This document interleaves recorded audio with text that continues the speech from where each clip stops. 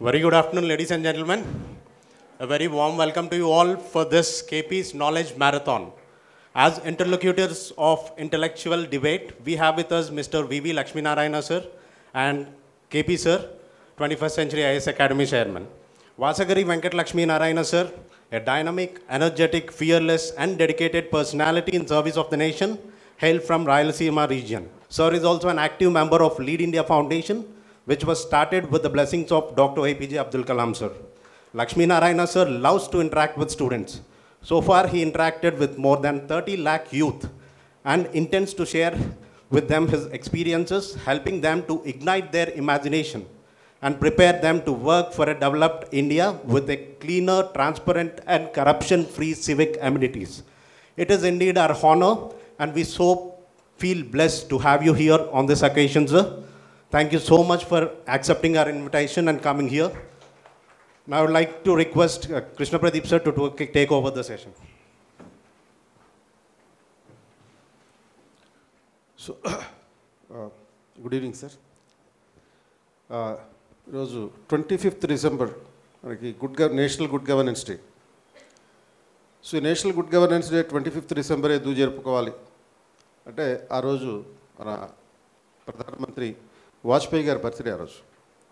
అంటే ఆయన బర్త్డేనే ఎందుకు జరుపుకోవాలి అంటే 1996లో ఆయన 13 రోజుల పాటు ప్రధానమంత్రిగా ఉన్నారు. ఆ తర్వాత మళ్ళీ 13 నెలల పాటు ప్రధానమంత్రిగా ఉన్నారు. ఆ నెక్స్ట్ మళ్ళీ ఇంకొక ఫుల్ టర్మ్ ప్రధానమంత్రిగా ఉన్నారు. ఇవన్నీ కూడా కోalition గవర్నమెంట్స్. ఇవి ఉన్న కోalition గవర్నమెంట్స్ తక్కువ టైంలోనే కోalition గవర్నమెంట్ అంటే ఒక బలహీన ప్రభుత్వం, ఒక week government. Despite the government being week, he provided a very strong governance. A weak government and a strong governance was provided. So, ఇటువంటి నేపథ్యంలోనే అనేక రకాలుగా డిఫెన్స్ ఛాలెంజెస్ ఉన్నాయి, ఇంటర్నల్ ఛాలెంజెస్ ఉన్నాయి, ఫారెన్ అఫైర్స్ ఛాలెంజెస్ ఉన్నాయి. ఈయన టైంలోనే కార్గిల్ వార్ వచ్చింది. ఇదే టైంలో వాజ్పేయి ప్రధానమంత్రిగా ఉన్న టైంలోనే ఈవెన్ పోఖ్రాన్లో అణు పరీక్షలు జరిపారు. అణు పరీక్షలు జరిపితే భారతదేశం మీద అనేక రకాల శాంక్షన్స్ ఇంపోజ్ చేశారు. శాంక్షన్స్ ఇంపోజ్ చేసి రష్యా నుంచి మనం దిగుమతి చేసుకోవాల్సినటువంటి క్రయోజనిక్ ఇంజిన్లని ఎగుమతి చేయకుండా ఆపడం జరిగింది. రష్యా ఎగుమతి చేయకపోతే మనకేంటి, మనమే తయారు చేసుకుందామని చెప్పి దేశంలో ఉన్నటువంటి సైంటిస్టులను ప్రోత్సహించి మరి ఆ క్రయోజనిక్ ఇంజిన్లు స్వయంగా తయారు చేసేటట్టు చేశారు. ఇప్పుడు మనం అనుభవిస్తున్నటువంటి అనేక రకాల రోడ్లు, ప్రధానమంత్రి గ్రామ్ సడక్ యోజన కాడి నుంచి మొదలెడితే ఈవెన్ దేశంలో ఉన్నటువంటి 4 మెట్రోపాలిటన్ నగరాలని కలుపుతూ గోల్డెన్ క్వాడ్రాంగిల్ అనేటటువంటి ఒక హైవే రోడ్ నిర్మాణ పథకాన్ని కూడా ఇంప్లిమెంట్ చేశారు.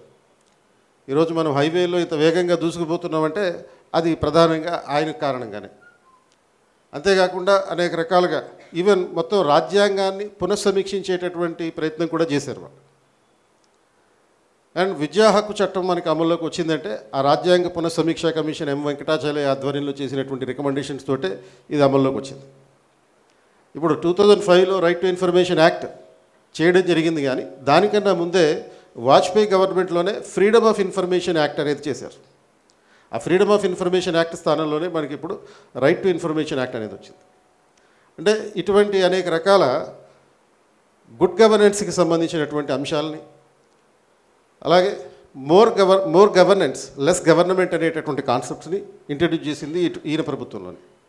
కాబట్టి ఈ సందర్భంగా మనం ఈవెన్ జమ్మూ అండ్ కాశ్మీర్కి సంబంధించినటువంటి ఒక మార్పును తీసుకొచ్చింది కూడా, మొదలుపెట్టింది కూడా ఆయన కాలంలోనే. మన వాజ్పేయి గారు చెప్పినటువంటి కశ్మీరియత్, జుమూరియత్, ఇన్సానియత్ అనేటటువంటి స్టేట్మెంటు ప్రపంచవ్యాప్తంగా అన్ని దేశాల్లోనూ పాపులర్ అయినటువంటిది. కశ్మీరియత్ అంటే కశ్మీర్ కల్చర్ని ఆధారంగా చేసుకుని, జుమూరియత్ అంటే డెమోక్రటిక్ వాల్యూస్ని ఆధారంగా చేసుకుని, ఇన్సానియత్ అంటే మానవత్వ విలువల్ని ఆధారంగా చేసుకుని కాశ్మీర్లో ఒక మార్పు తీసుకురావాలని చెప్పారు. ఇది అదే కాన్సెప్ట్ని ఇప్పుడు ప్రస్తుత ప్రధానమంత్రి కూడా ప్రతి సందర్భంలోనూ వివరిస్తూ ఉంటారు. ఎప్పుడెప్పుడైతే జమ్మూ కాశ్మీర్ గురించి మాట్లాడాల్సినట్టు వస్తుందో అటువంటి ప్రతిసారి కూడా. సో కాబట్టి ఆయనని స్మరించుకుంటూ ఈరోజు మనం గుడ్ గవర్నెన్స్ గురించి మాట్లాడుకుంటాం. అండ్ గుడ్ గవర్నెన్స్ గురించి మాట్లాడడానికి నాకు లక్ష్మీనారాయణ సార్ కన్నా ఇంకెవరు మెరుగ్గా కనపడలేదు. ఎందుకంటే ఆయనకి పరిపాలన గురించి తెలుసు, పాలిటిక్స్ గురించి తెలుసు, పర్సనాలిటీ డెవలప్మెంట్ గురించి తెలుసు. అనేక రకాల సందర్భాల్లో మన ఇంపాక్ట్ గంపా నాగేశ్వరరావు గారి ఇంపాక్ట్ ప్రోగ్రామ్స్లో ప్రతి ప్రోగ్రాంలోనూ ఆయన ఉంటారు. ఈ దేశంలో ఉన్నటువంటి యూత్ని మోటివేట్ చేయడం ఆయన లక్ష్యం. సో ఆ ఆదర్శాల వెనక ఉన్నటువంటి అంశాలని, కొన్ని కాన్సెప్చువల్ క్లారిటీస్ని ఈరోజు మనం సార్ని అడిగి తెలుసుకుందాం. అలాగే మీరు కూడా కొన్ని క్వశ్చన్స్ సార్ని అడగచ్చు. Thank you. కృష్ణ ప్రదీప్ గారు, భారతదేశంలో ఒక మంచి సుపరిపాలన అందించాలని ఎంతో కష్టానికి వచ్చి కృషి చేస్తున్న మీ అందరికీ కూడా 25న రాబోయే గుడ్ గవర్నెన్స్ డే సందర్భంగా ఒక మంచి పాలన రావాలి, ప్రజల ఆలోచనలో మార్పులు రావాలి, మన ఆలోచనలో మార్పులు రావాలి అని మనం కోరుకుంటూ గుడ్ గవర్నెన్స్ సందర్భంగా కొన్ని విషయాలు మాట్లాడవలసిందిగా కృష్ణ ప్రదీప్ గారు కోరడం జరిగింది. నాకు తెలిసిన కొన్ని విషయాలు మీతో షేర్ చేసుకునే ప్రయత్నాన్ని నేను చేస్తాను. మా ఆవిడ బ్రహ్మాండంగా బేరం చేస్తుంది, మా మిసెస్. మేము ఎప్పుడైనా షాపింగ్కి వెళ్తే తను చక్కగా బేరం, నేను మామూలుగా షాప్ బయట ఉంటా, ఎందుకంటే సడన్గా అంత రేటు తక్కువ ఇచ్చి అడుగుతుంటే వాడు ఏమంటాడో అని నా భయం. సో అంతా అయిపోయిన తర్వాత నాకు ఇషారా ఇస్తే నేను లోపలికి వెళ్ళి నేను బిల్ పే చేస్తాను. అంటే నేను ఎందుకు ఇది చెప్తున్నానంటే, ఎప్పుడైతే డబ్బులు మనవి అన్నప్పుడు మనం చాలా జాగ్రత్త తీసుకుంటాం. ఎందుకంటే నా డబ్బులు, నేను కష్టపడిన డబ్బులు నేను ఖర్చు పెట్టాలంటే అది ఎంత వీలైతే ఎంత ఆదా చేయాలన్న ఉద్దేశంతో మనం ఖర్చు పెడుతుంటాం. అదే ప్రభుత్వ డబ్బులు అనేసరికి విచ్చలవిడిగా దాన్ని ఖర్చు చేసేస్తుంటాం మనం. కాబట్టి అది మనది కాదు. ఎప్పుడైతే దేశం మనది అని ఎప్పుడైతే మనం అనుకుంటామో, మనం చేసే ప్రతి పనిలో కూడా ఈ నిజాయితీ అన్నది కనిపిస్తుంది. కృష్ణ ప్రదీప్ గారు వాజ్పేయి గారి గురించి మాట్లాడారు. ఇవన్నీ ఆయనకు చేయడానికి ప్రధానమైన కారణం ఏంటంటే ఆయనకు దేశం పట్ల ఉన్న అకుంఠితమైన భక్తి, దేశభక్తి భావనలు. మీరు చూడాలంటే వాజ్పేయి గారి స్పీచెస్ వినండి. ఆయన పార్లమెంట్లో మాట్లాడిన విషయాలు, ముఖ్యంగా 13 రోజుల పాలన తర్వాత ఆయన ఇక నాకు వద్దు అని చెప్పి వెళ్ళిపోయినప్పుడు చేసిన స్పీచ్, అది బ్రహ్మాండంగా ఉంటుంది. సో అది అన్నీ కూడా ఆ వ్యక్తి యొక్క భావజాలమే కాకుండా ఆ వ్యక్తిలో నిగడితమైన అనేక గుణగణాలని మనకు తెలియజేస్తుంది. సో వాజ్పేయి గారిని ఆ విధంగా మనం భావించుకోవాలి. ఆయన ఏమన్నారంటే చివరికి, నేను చనిపోయిన తర్వాత నా అస్థికలు గంగాజలంలో కలిపిన తర్వాత ఆ అస్థికల దగ్గరికి మీరు వెళ్ళి చెవులు పెట్టి వింటే ఆ అస్థికలు కూడా భారత్ మాతాకి జై అంటాయి అని చెప్పేసి ఆయన చెప్పిన వ్యక్తి. అందువల్ల ఎప్పుడూ కూడా మనలో ఈ దేశభక్తి, దేశం నాది, నేను చేసే ప్రతి పని వల్ల దేశం యొక్క గౌరవం పెరగాలి అని ఎప్పుడైతే మనం అనుకుంటామో, that is nothing but good governance. గవర్నమెంట్కి గవర్నెన్స్కి చాలా తేడా ఉంటుంది. గవర్నమెంట్ అంటే సిస్టమ్స్, అది సిస్టమ్స్ సంబంధించింది. మేబీ గవర్నమెంట్ అంటే ఈ బిల్డింగ్ కావచ్చు, గవర్నమెంట్ బిల్డింగ్స్. కొత్తగా మనకు సచివాలయం రాబోతుంది, సెక్రటరియట్ రాబోతుంది. సో సెక్రటరియట్ అన్నది గవర్నమెంట్, అదొక బిల్డింగ్. కానీ అందులో చాలామంది కూర్చొనబోతున్నారు. ఆ కూర్చున్న వాళ్ళంతా చక్కని పరిపాలన అందిస్తే ఆ బిల్డింగ్కు కూడా అందం వస్తుంది. లేకుంటే అందమైన బిల్డింగ్లో పరిపాలన బాగా లేదంటే ఆ బిల్డింగ్ యొక్క అందం కూడా తగ్గిపోద్ది. కాబట్టి బిల్డింగ్ కన్నా అందులో నుంచి మనం అందిస్తున్న పరిపాలన చాలా ముఖ్యమని ఎప్పుడైతే అందులో కూర్చున్న ప్రతి ఒక్కరూ నిర్ణయించుకున్న రోజున, ఆ రోజున గుడ్ గవర్నెన్స్ అన్నది మనకు చెప్తుంది. కాబట్టి ప్రస్తుత గవర్నమెంట్ ఏమవుతుంది, less government and more governance. కాబట్టి గవర్నమెంట్ని తగ్గించాలి. అంటే గవర్నమెంట్ అంటే typical ఇంపీడిమెంట్స్, typical bureaucratic way of working, ప్రతి దాన్ని కూడా అది ఎలా కాకుండా చూడడం. ఇలా రకరకాల వాళ్ళు ఉంటారు. మీరంతా ఇంకా సర్వీస్లో ఎంటర్ కాలేదు కాబట్టి మీకు తెలియదు, కానీ సర్వీస్ నుంచి ఎంటర్ అయ్యి బయటకు వచ్చిన వాళ్ళం మేము. రకరకాల వ్యక్తులు ఉంటారు ఈ బ్యూరోక్రసీలో. సేమ్ ఇష్యూ ఇస్తే 100 విధాలుగా వాళ్ళు దాన్ని పరిష్కరిస్తుంటారు. కొందరు స్వార్థంతో పరిష్కరిస్తారు, కొందరు ప్రజల కోసం పనిచేసే వాళ్ళు కూడా చాలామంది ఉంటారు. కాబట్టి మీ అందరికీ నేను చేస్తున్న విన్నపం ఏంటంటే, మీరందరూ కూడా సర్వీసులోకి వస్తే మంచి గవర్నెన్స్ అందిస్తారని మీరంతా అనుకోవాలి. సాధారణంగా సివిల్ సర్వీసెస్లోకి వచ్చే వాళ్ళకి రకరకాల అభిప్రాయాలు ఉంటాయి. జాబ్ సెక్యూరిటీ ఉంటుంది, మనల్ని తీసేయడం చాలా కష్టం. ఆ తర్వాత వచ్చేసి బ్రహ్మాండమైన జీతభత్యాలు కూడా బాగానే ఉంటాయి. ముఖ్యంగా 6th పే కమిషన్ తర్వాత బాగా పెరిగాయి జీతాలు. నేను ముంబైలో డీసీపీగా పనిచేస్తున్నప్పుడు నా బేసిక్ పే 2200 రూపాయలు. అప్పుడు డిఏ కూడా చాలా తక్కువగా ఉండేది. ఫైనల్గా నాకు చేతికి వచ్చే డబ్బులు వచ్చేసి అరౌండ్ 4500 ఉండేది నా చేతికి. నేను ఫస్ట్ పోస్టింగ్లో ఉన్నప్పుడు ఒక ఎల్ఐసి అనే ఒక వ్యక్తి కలిశాడు, ఎల్ఐసి ఏజెంట్. ఆయన ఏం చెప్పాడంటే ప్రతి సంవత్సరం ఒక మనీ బ్యాక్ పాలసీ తీసుకోండి, సో 5 years తర్వాత అదే రొటేషన్లోకి వస్తుందని చెప్పాడు. బాగుంది అనుకున్నాను నేను. కాబట్టి ప్రతి సంవత్సరం ఒక్కొక్క పాలసీ తీసుకోవడం మొదలుపెట్టాను. కానీ ఫైనల్గా నా 4500 రూపాయల్లో ఆల్మోస్ట్ 3000 రూపాయలు ఈ ప్రీమియంకే వెళ్ళిపోయేది. మరి 1500తో నేను ఇల్లు నడపాలి, అది ముంబై లాంటి సిటీలో. కాబట్టి ఇవన్నీ కూడా ఛాలెంజెస్ ఉంటాయి లైఫ్లో. కానీ ఎప్పుడైతే ఆ ఛాలెంజెస్ని తట్టుకొని మనం పనిచేస్తామో అప్పుడు ఏమవుతుందంటే మనలో ఒక ధైర్యం వస్తుంది.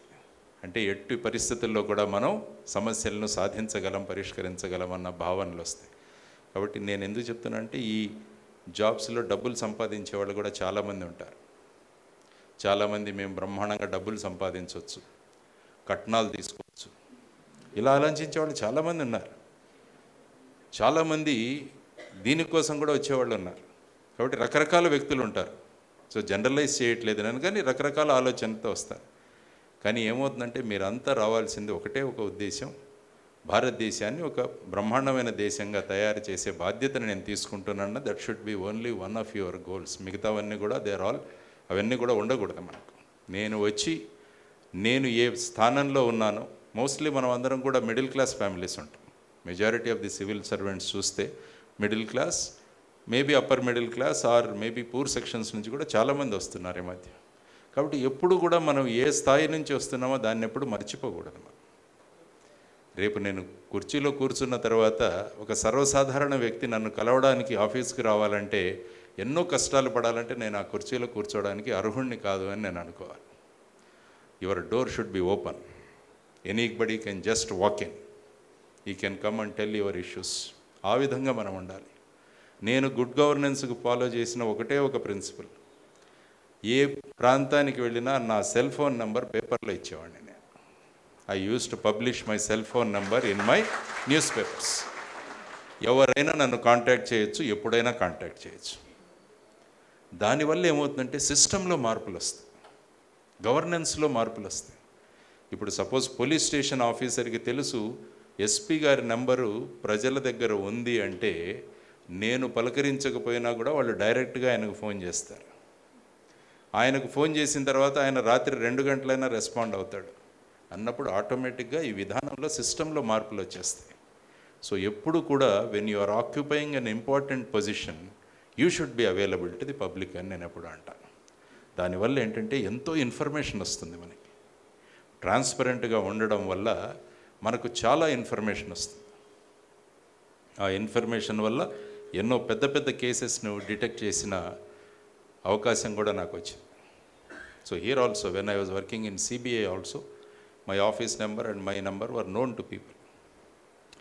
దానివల్ల ఒక మైనింగ్ కేసులో ఒక అక్యూజ్డ్ ఒక జడ్జి గారికి 60 కోట్ల రూపాయలు లంచం ఇచ్చే పరిస్థితిలో దాన్ని మేము పట్టుకోగలిగామంటే దానికి ప్రధానమైన కారణం అవైలబిలిటీ అండ్ ట్రాన్స్పరెన్సీ. రాత్రి 12 గంటలకు ఫోన్ వచ్చింది నాకు, ఇలా ఒక లాకర్లో ఇన్ని కోట్లు ఉన్నాయని. సపోజ్ అదే నేను అవైలబుల్ కాకుంటే this whole thing would have been not been there. So as a civil servant your availability is very very important. నాందేడ్లో నేను పనిచేస్తున్నప్పుడు రాత్రి 3 గంటలకు ఒకసారి ఫోన్ వచ్చింది, భయంకరమైన వానలు అక్కడ. ఒక వ్యక్తి ఫోన్ చేశాడు, సార్ ఇక్కడ లాక్కుంటే మా ఇళ్ళన్నీ మునిగిపోతాయి, మేము రైల్వే బ్రిడ్జ్ ఏదైతే ఉందో దాన్ని కొట్టేస్తున్నాం అన్నారు. సో ఇమ్మీడియట్గా రష్ అయ్యాం మేము. అయిన తర్వాత అక్కడ ప్రజలతో మాట్లాడి ఆ ఇష్యూస్ అన్నీ సార్ట్అవుట్ చేశాం. సో దానివల్ల ఏమవుతుందంటే ప్రజలలో కాన్ఫిడెన్స్ పెరుగుతుంది మనకి. ఎప్పుడైతే ప్రజలలో ప్రభుత్వం పట్ల విశ్వాసం పెరుగుతుందో అనేక పనులు మనం చక్కగా చేయవచ్చు. Another example I always give. మహారాష్ట్రలో నేను నాందేడ్ డిస్ట్రిక్ట్లో పనిచేశాను ఒక 3 సంవత్సరాలు ఎస్పీగా. ఇది సౌత్ సెంట్రల్ రైల్వేలో వస్తుంది నాందేడ్, అంటే మన హెడ్ క్వార్టర్స్ మన సికింద్రాబాద్. మహారాష్ట్రలోకి నాందేడ్లో పనిచేసినప్పుడు ఓన్లీ 1 మీటర్ గేజ్ ట్రైనే ఉండేది, నేను అందులోనే వచ్చేవాడిని ఇక్కడికి ఎప్పుడైనా. Only 1 train. అక్కడ ప్రజలు ఒకటే గొడవ, ఇది south central railway head quarters సికింద్రాబాద్లో ఉండడం వల్ల they are giving step motherly treatment to Maharashtra. So ఆ రోజు వాళ్ళు నిర్ణయించారు, ఒక ఆల్మోస్ట్ 30,000 పీపుల్ మేము వచ్చి రైల్వే ట్రాక్ మీద కూర్చుంటాం. మేము మా డిమాండ్ బ్రాడ్ గేజింగ్ కోసం డిమాండ్ పూర్తయ్యే వరకు మేము ఇక్కడి నుంచి లేవం. వచ్చి కూర్చున్న తర్వాత ఈ దేశంలో రైల్వేని ఆపడం అంటే చాలా పెద్ద నేరం. రైల్వే చట్టాలు మీరు చూసుకుంటే stopping A railway is a big crime. So ఒకే ఒక ట్రైన్ ఉంది ఇక్కడి నుంచి, ఆ ట్రైన్ 12 గంటలకు వస్తుంది ఆఫ్టర్నూన్. సో 12 o'clock వచ్చింది, మాకు ముందే తెలుసు they are going to participate అని. ముందే సికింద్రాబాద్కి మాకు చాలామంది స్టాఫ్ని ఇక్కడికి పంపించాను నేను, చూపించి వాళ్ళు ప్రతి బోగీలో ఉన్న వాళ్ళ డీటెయిల్స్ నోట్ చేసుకొని మాకు ఇన్ఫామ్ చేశారు. వాళ్ళు అక్కడికి రాగానే వాళ్ళ కోసం బస్సెస్ కార్స్ అన్నీ అరేంజ్ చేసేసాం, so that they should not have any trouble. So వాళ్ళందరినీ వాళ్ళ ఇళ్ళకి పంపించేసాం. సో ఎంటీ ట్రైన్, 30,000 పీపుల్, మేము నిలబడను.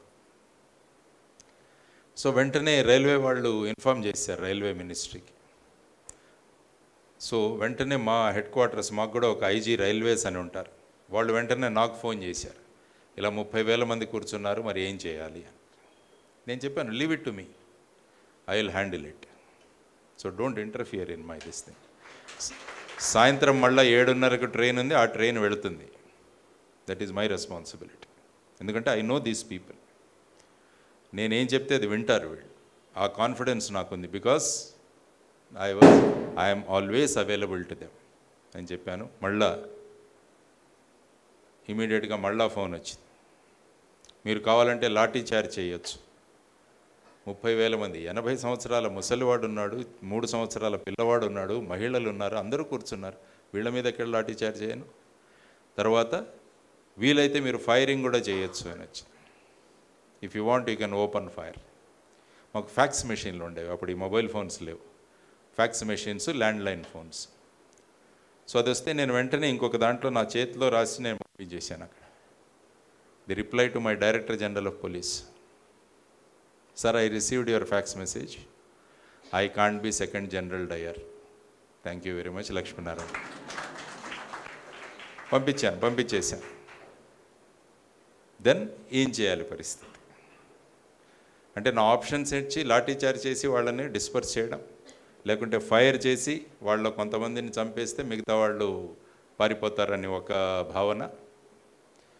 So but I chose, let me solve this problem, ఈ సమస్యను మనం పరిష్కరిద్దాము అని వెంటనే రైల్వే మినిస్టర్ గారికి ఫోన్ చేశాను Delhi. Mister Ram Naik was the minister, Maharashtra ఆయనే. సో ఆయన ఫోన్ ఎత్తారు, అయితే ఇట్లా సో అండ్ సో మాట్లాడుతున్నాను నేను. ఐ స్పీక్ ఫ్లూయెంట్ మరాఠీ, నేర్చుకున్నాను నేను.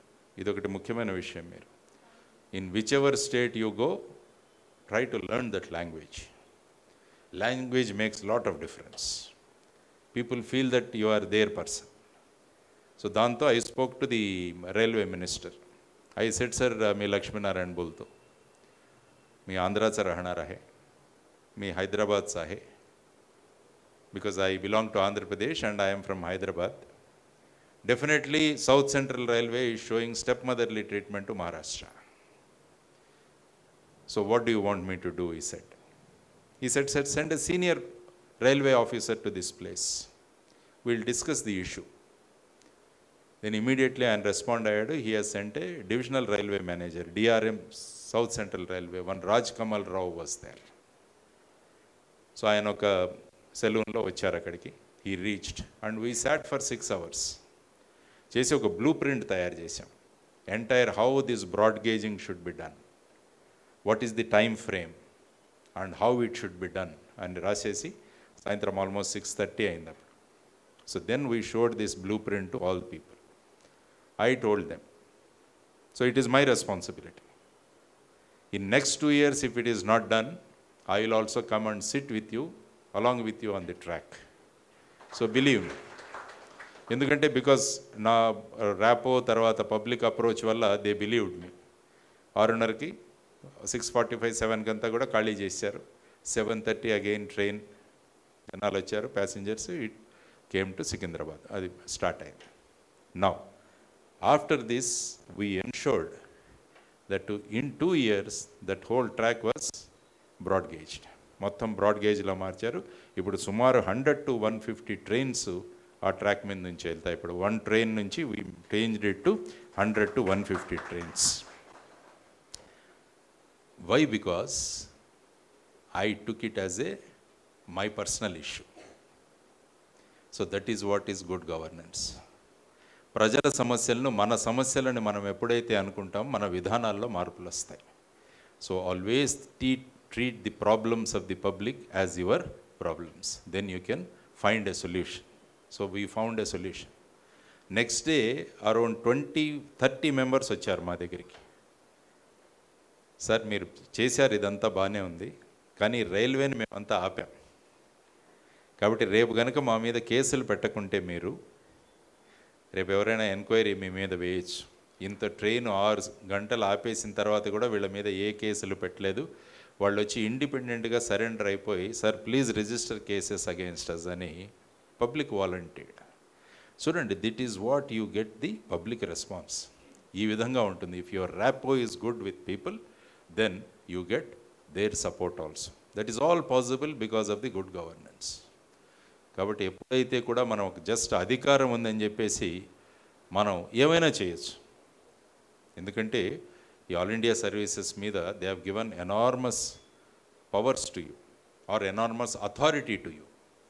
So always you should know the difference between power and authority.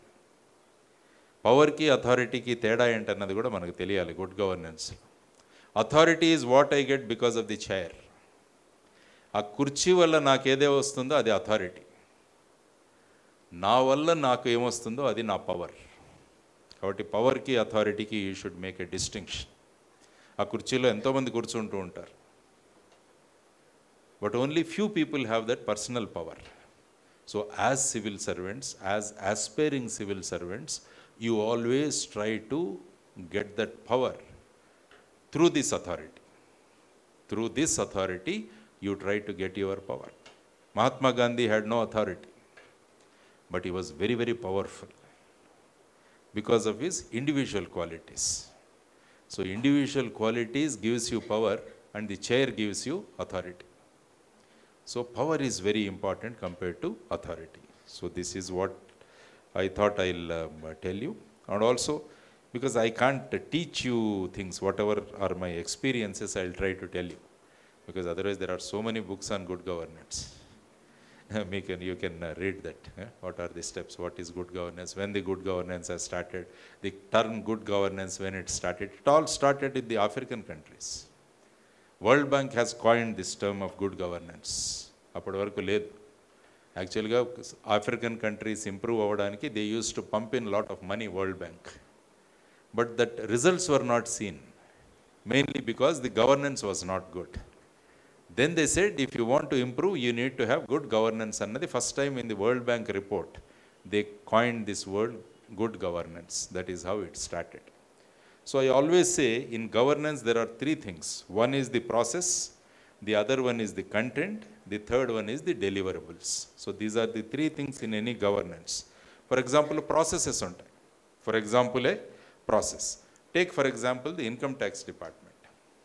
As an income tax assessee, I am supposed to submit my income tax annual statement istana, income tax this thing report istana. Through a CA I submit. Intaku mundu elagundedi process, you are supposed to go and submit it, your ITR, income tax return. But now the transparency has been introduced in that. Now they have made it faceless. So CA need not have to go to the income tax department office. Nor I, as an income tax assessee, I need not have to go and personally submit the income tax report. Now they made it online submission. That is, they made it totally faceless. Suppose if a scrutiny comes also, the officer who is scrutinizing my income tax He doesn't know who I am. He doesn't know who I am and I don't know who he is. So in the process, a lot of transparency is introduced. That means you have a process, but by this system you have introduced transparency. The first thing was the government or the governance, and the second aspect of introducing transparency is good governance. The process is there, but how you have introduced transparency, that makes governance to good governance. Second thing is about the accountability also. So the processes have to be transparent and they have to be accountable. So then governance becomes good governance. Just having a process, it doesn't help. A process has to be transparent and a process has to be accountable.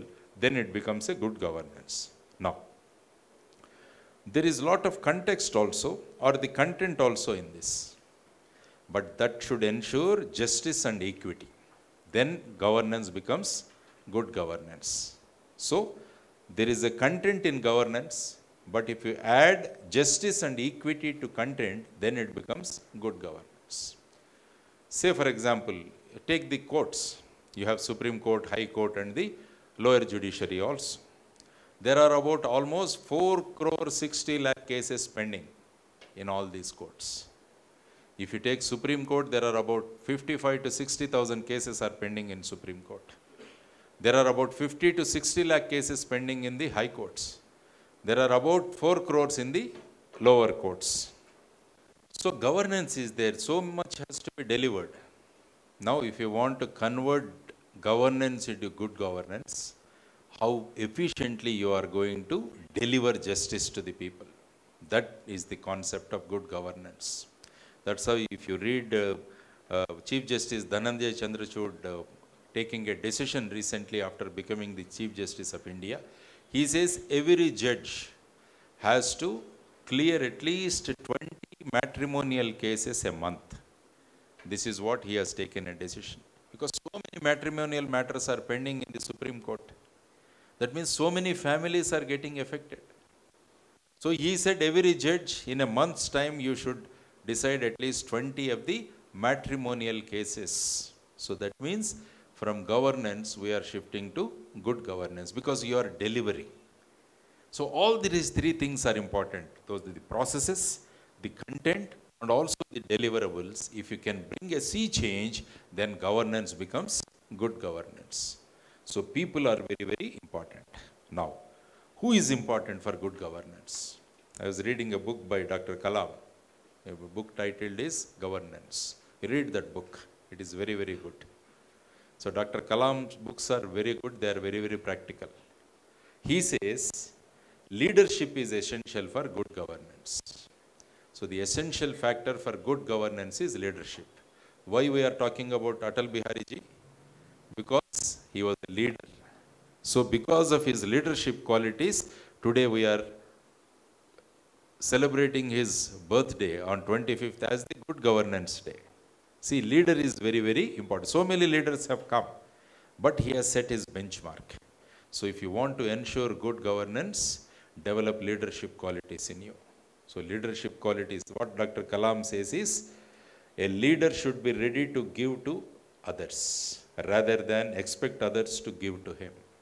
He should be able to give others. He always gives the examples of Professor Satish Dhawan. ఎప్పుడైనా కలాం గారి YouTube చూడండి. Leadership గురించి మాట్లాడాలంటే he always talks about Satish Dhawan. Because initially SLV3, it was a failure. All the press was waiting for the press briefing. So Satish Dhawan was heading the launch operations and actually he was the director, Dr. Kalam. So Mr. Kalam was just finding it very difficult how I should explain this failure. But Satish Dhawan says, I am going to address the press conference. So he addressed the press conference. Then in the next attempt, it was very, very successful. Then he allowed Dr. Kalam to address the press. This is what is leadership. When there is a failure, a real leader, he takes responsibility. When there is a success, he always gives his colleagues that success is because of them. So then definitely there is going to be good governance in that organization. So this is one thing. So a leader should be ready to give to others rather than expect others to give to him. కానీ ఇప్పుడు trends change అయిపోయాయి. ఏదైనా failure రాగానే ఇమీడియట్గా ఎవరి మీద పెట్టేద్దామని చూస్తుంటారు చాలామంది. Is responsible. చిన్న క్రెడిట్ వచ్చినా కూడా immediately they will come and address, yes, it all happened because of me. So that can never ensure good governance. So first leadership quality is that. Second, a leader should be equipped to manage change, he says. So how the things are changing, a leader should be also able to change. That means he should be abreast of all the things. ఏ విధంగా మార్పులు జరుగుతున్నాయో ఈ మార్పులన్నీ కూడా మనకు తెలియాలి. That is called acquiring width of knowledge. Width of knowledge. So there is always, you say, you need to have width of knowledge. You should know so many things. అందుకనే మీరు news papers ఎంతో చదువుతుంటారు మీరు. So that and civil services offers a wonderful opportunity for you to improve your width of knowledge. This is definitely going to help you once you enter the service, or even without entering also. Whatever job you pick up, this width of knowledge is going to become, you are going to get, and this leadership quality is going to ensure governance. ఎందుకంటే ఎప్పుడైతే width of knowledge ఉంటుందో మనం automatically you can guide people much better. Then those people develop lot of reverence for you. మీ మీద చాలా respect పెరుగుతుంది. దానివల్ల ఏమంటే మన రెస్పాన్సిబిలిటీ పెరుగుతుంది. ఎప్పుడైతే రెస్పాన్సిబిలిటీ పెరుగుతుందో లీడర్లో, you will ensure good governance. So this is second quality. A leader should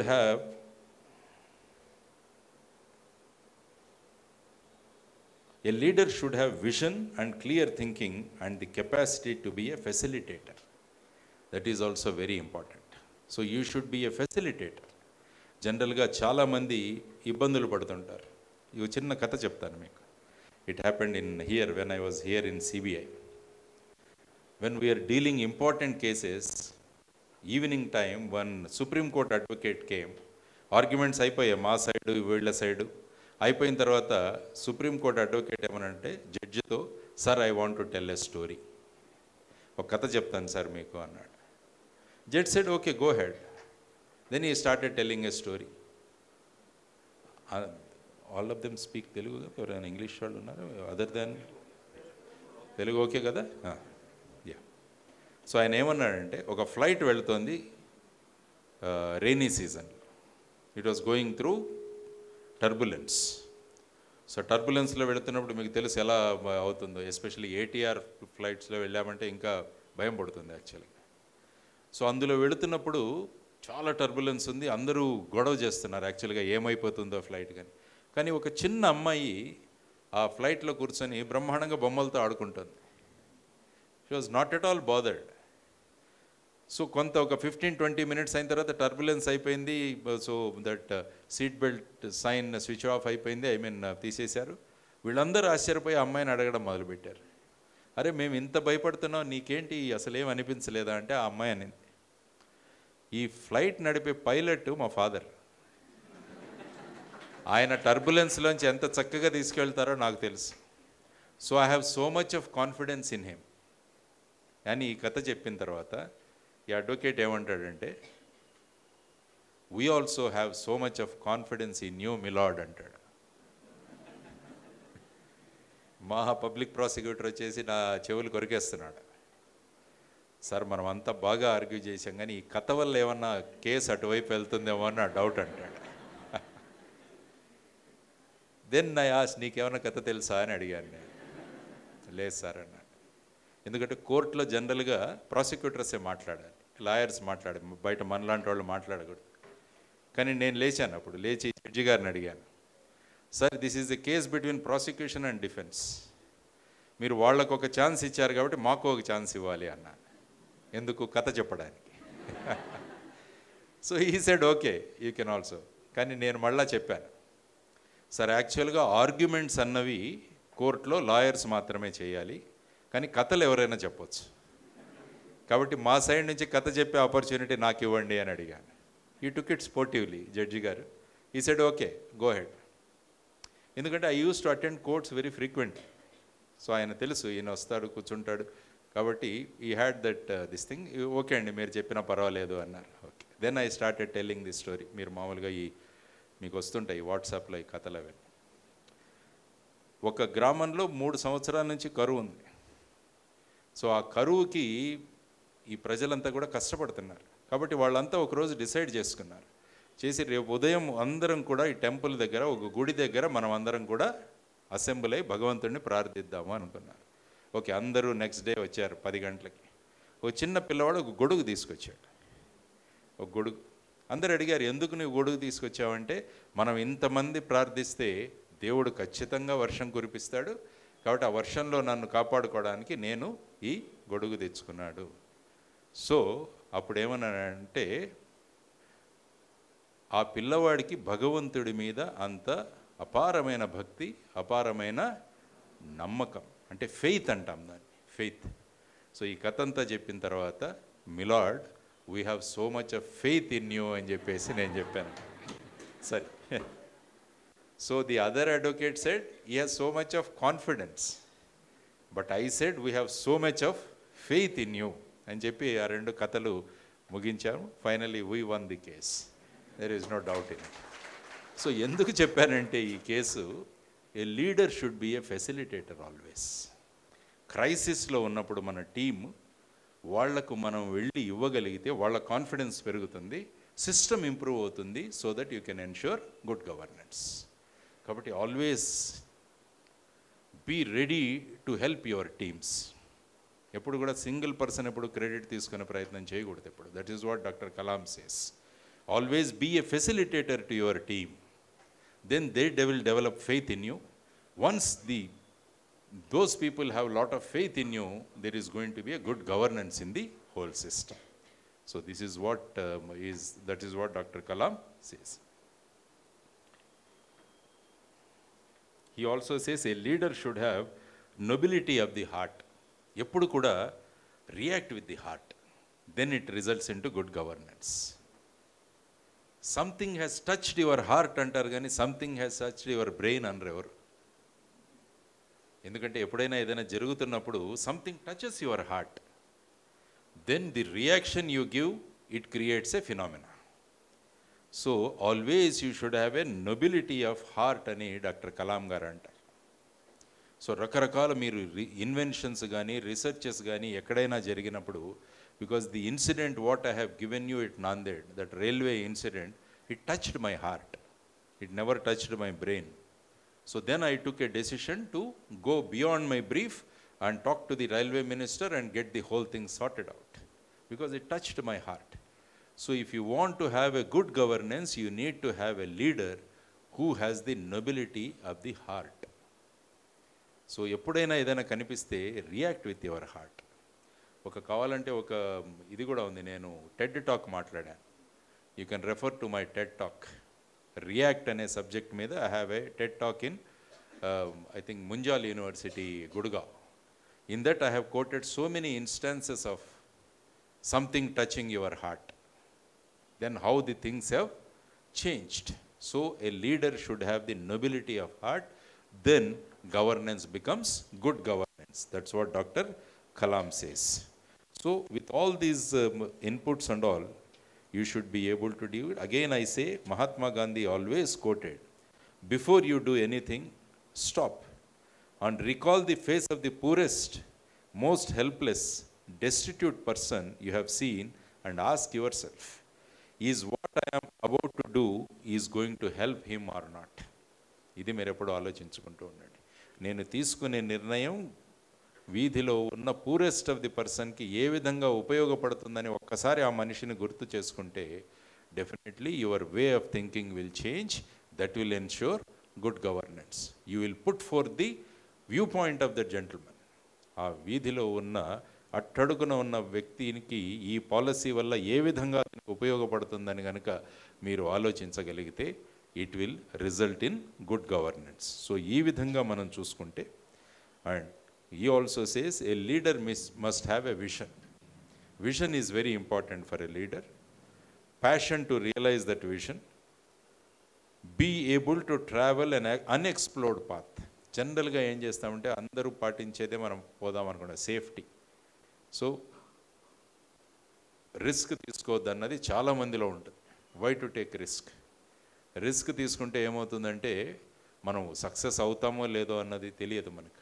కానీ a good leader should always be able to take a unexplored path.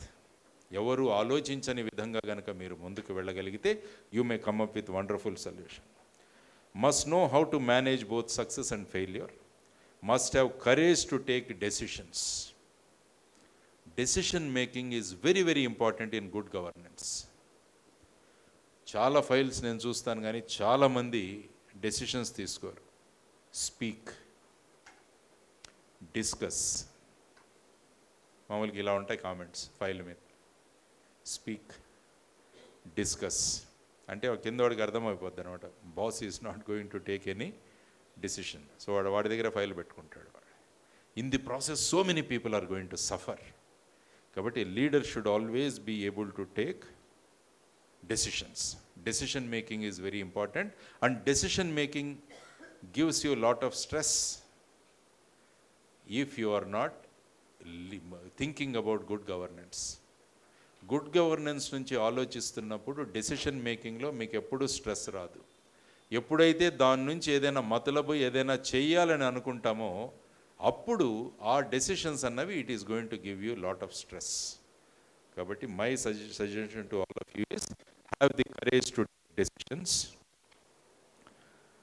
and should be transparent in every action. మన actions అన్నీ కూడా ట్రాన్స్పరెంట్గా ఉండాలి. Then only it can ensure good governance. So be transparent in your actions. Then must work with integrity and succeed with integrity. That is also very important. Now the question is what is integrity.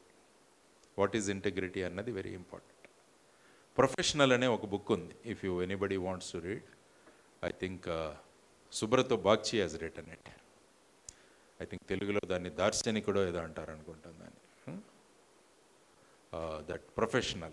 In that he says, what is integrity?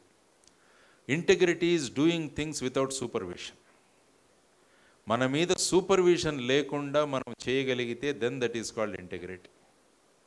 Second thing he says, you should be able to declare that I have done my job. నేను పని చేసిన తర్వాత ధైర్యంగా చెప్పాలి నా పని చేశాను అని చెప్పేసి. ఈ రెండు కనుక మీరు చేయగలిగితే without supervision if you can do, అంటే ఎవరు మనల్ని అబ్జర్వ్ చేయకున్నా కూడా మనం పని చేసే స్వభావం మనలో ఉంటే then that is called integrity. ఎందుకంటే మనం అబ్జర్వ్ చేస్తున్నప్పుడు ఒక రకంగా చేస్తాం, అబ్జర్వ్ చేయనప్పుడు ఒక రకంగా ఉంటుంది మన బిహేవియర్. దానికోసం ఒక ఎక్స్పెరిమెంట్ చేశారు. ఇలాంటి ఒక రోడ్డు మీద ఒక పర్సు పడేశారు. అది 2 సెకండ్లో మాయమైపోయింది. దెన్ ఆ రోడ్డు మీద చుట్టూ సీసీటీవీ కెమెరాలు పెట్టారు. పెట్టి మళ్ళా పర్సు పడేశారు. 2 సెకండ్లో మాయమైపోయింది. సీసీటీవీ పెట్టి అక్కడ రాశారు అన్ని చోట, this place is under surveillance of CCTVs, you are under surveillance. ఆ పర్సు పడితే అది అలాగే ఉండిపోయింది.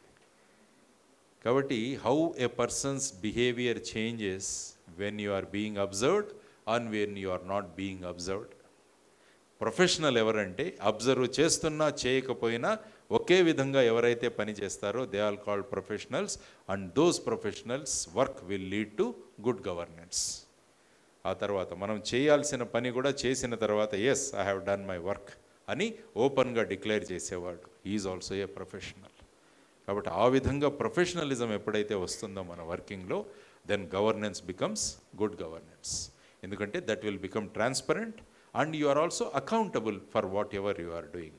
In a process it becomes transparent and accountable, then governance becomes good governance. కాబట్టి గుడ్ గవర్నెన్స్ అన్నది ఏం లేదు, it is very very simple. Administration is most simple. నేను చెప్తాను, అడ్మినిస్ట్రేషన్ ఈజ్ కామన్ సెన్స్. దానికి ఎన్ని పెద్ద పుస్తకాలు చట్టాలు ఏవి చదవాల్సిన అవసరం కూడా లేదు. మా వాళ్ళు Indian penal code, criminal procedure code అవన్నీ చెప్తుంటారు. But my simple observation is that law is codified common sense. Suppose if mobile phone ఉంది, నేను ఎక్కడ పెట్టాను, నాకు నా పర్మిషన్ తీసుకోకుండా ఏం తీసుకెళ్ళిపోయారు అనుకోండి, this is not correct, it is not ethics. So this is common sense. నా పర్మిషన్ తీసుకొని తీసుకోవాలి. సో దీన్నే ఏమంటారంటే ఇండియన్ పీనల్ కోడ్లో పెడితే it is defined as theft under section 375 అంతే. So that is what is difference. So if you have common sense you can always do good in your service and you can ensure good governance.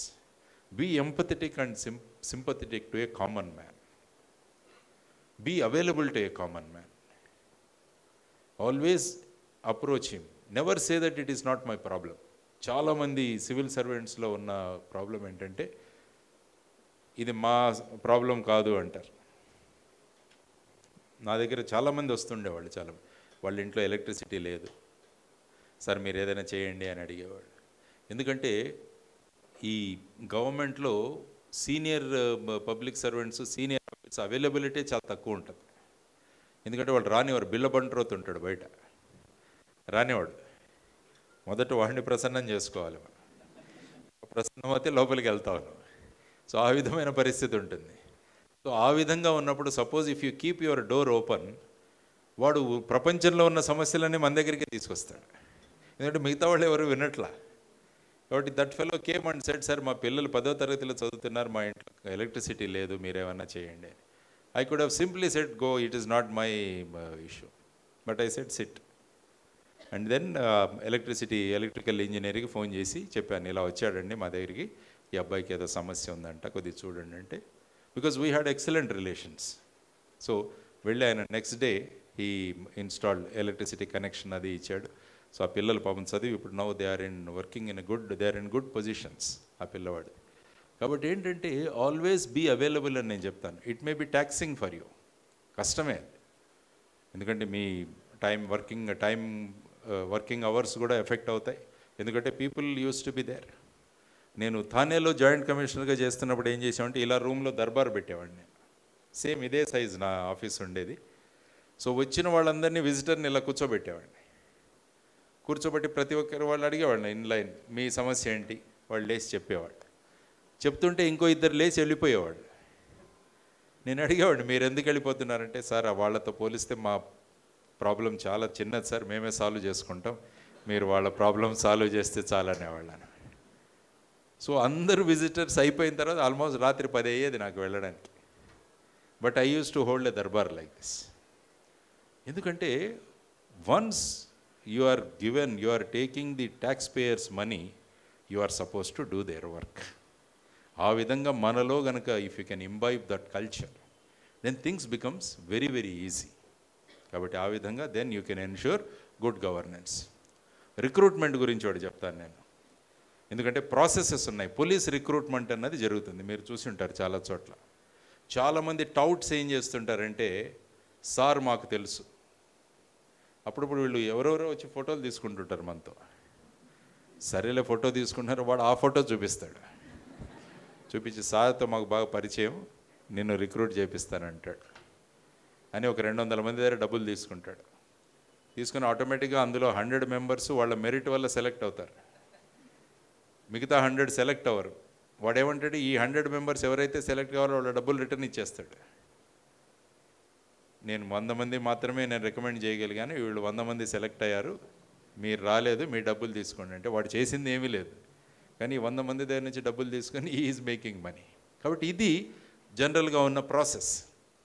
So ఇది నాకు తెలిసింది, ఈ విధంగా చేస్తున్నారని చెప్పేసి. So వాళ్ళకి చెప్పాను, ముందే అనౌన్స్మెంట్స్ చేసాము, డోంట్ పే టు ఎనీవన్ అని. రైట్ ఫ్రమ్ ఏ రోజైతే రిక్రూట్మెంట్ ప్రాసెస్ స్టార్ట్ అవుతుందో రిజల్ట్ పెట్టే వరకు I also use to be on the ground. Oh tent వేసుకొని అక్కడే పడుకునేవాడిని. I never go home, I never went home. అక్కడే పడుకునేవాడిని. అంటే ఈయన రిక్రూట్మెంట్ మొదలైన దగ్గర నుంచి ఎండ్ అయ్యే వరకు I never use to take any phone call also. SB Chavan గారు అని ఒక ఆయన ఉన్నారు, ఆయన ఇండియాకి హోమ్ మినిస్టర్గా పనిచేశారు. Is from Nanded, he was from Nanded. ఆయన ఏదో పని మీద ఆయన దీని నుంచి ఫోన్ వచ్చింది, ఎక్స్ హోమ్ మినిస్టర్.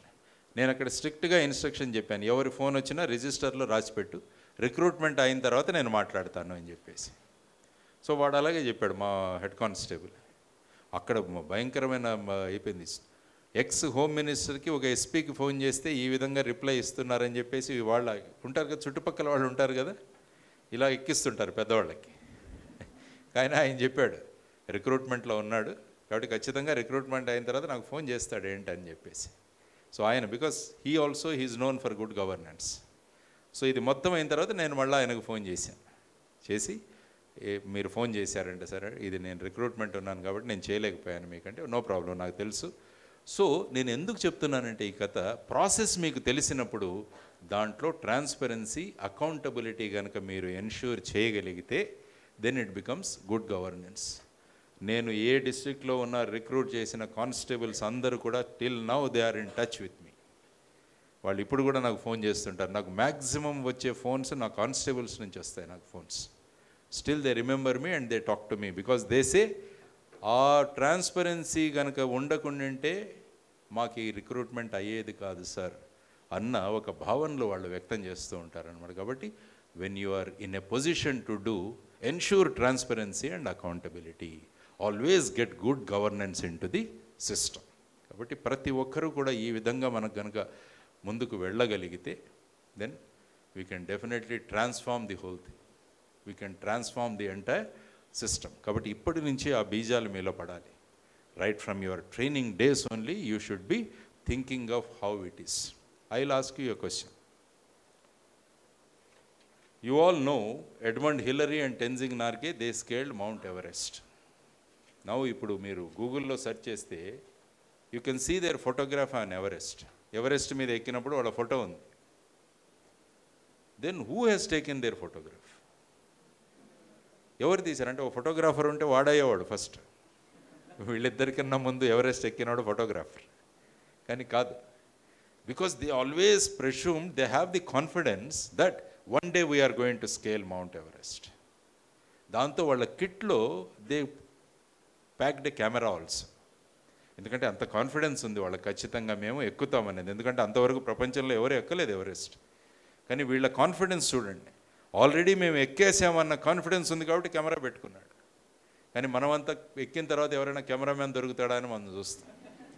కాబట్టి my advice to all of you is think that you have already sitting in the office as a collector, as a SP or a income tax deputy commissioner. మనం అయిపోయామని అనుకోండి. ఎప్పుడు మీరు అవుతామని ఎప్పుడు అనుకోకండి, అయిపోయామనుకోండి.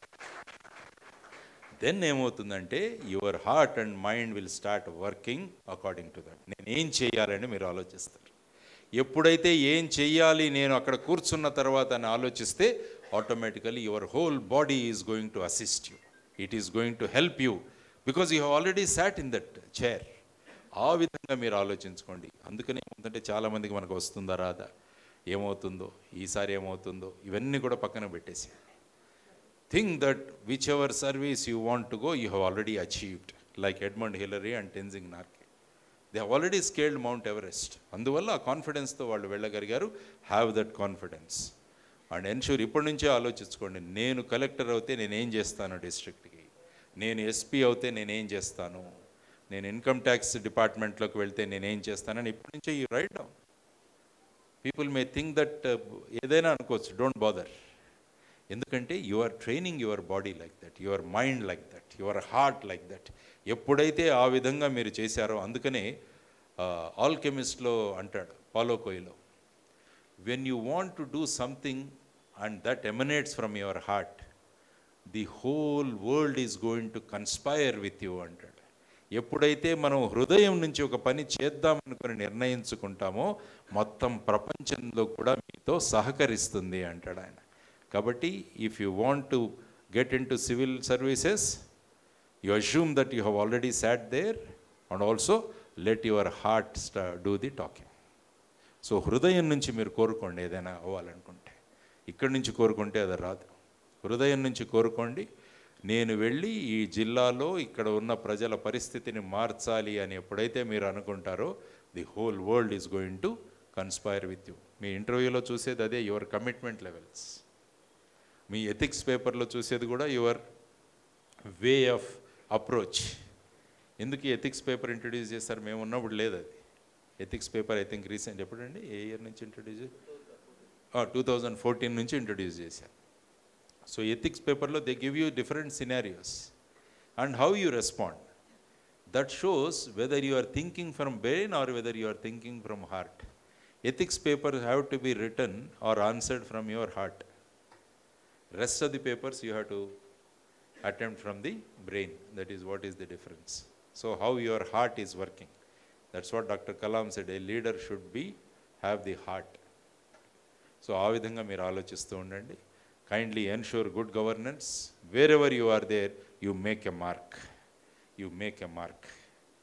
ఎక్కడ ఏ పొజిషన్లో ఉన్నా కూడా యూ లీవ్ ఏ మార్క్. ఎప్పుడో చెప్పుకోవాలి 20 సంవత్సరాల తర్వాత కూడా, ఆ టైంలో ఒక ఆయన ఉండేవాడు, ఆ టైంలో ఒక అమ్మాయి ఇక్కడ పనిచేసింది కలెక్టర్గా, ఒక టైంలో పనిచేశారు ఎస్పీగా. గుర్తు పెట్టుకోవాలి ప్రజలు. ఎప్పుడు గుర్తుపెట్టుకుంటారు అది? When you work for the people, when you are available to them, when you are doing your work most transparently, and when you are ensuring good governance, then only people will remember you. Me colleagues remember చేసుకోవడం, that is an another issue. General public should remember you. That all depends on how you ensure good governance. So all the best to all of you. Ensure good governance wherever you are, and also always think that you have already reached that stage and you have already taken charge as an officer of any department. Our confidence tho meer munduku vellandi. So wish you all the best. Thank you very much.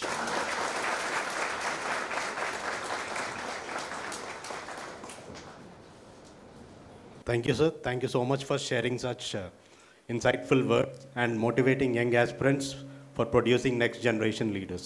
I would like to hand over the session to KP sir to have an intellectual debate with GD sir. So thank you very much, sir. 21st Century IAS Academy punchline kuda producing next generation leaders for good governance. So రాబోయే తరానికి ఉత్తమ నాయకుల్ని తయారు చేయడం, సుపరిపాలన కోసం అనేటటువంటి ఉద్దేశంతో మనం స్టార్ట్ చేస్తాం.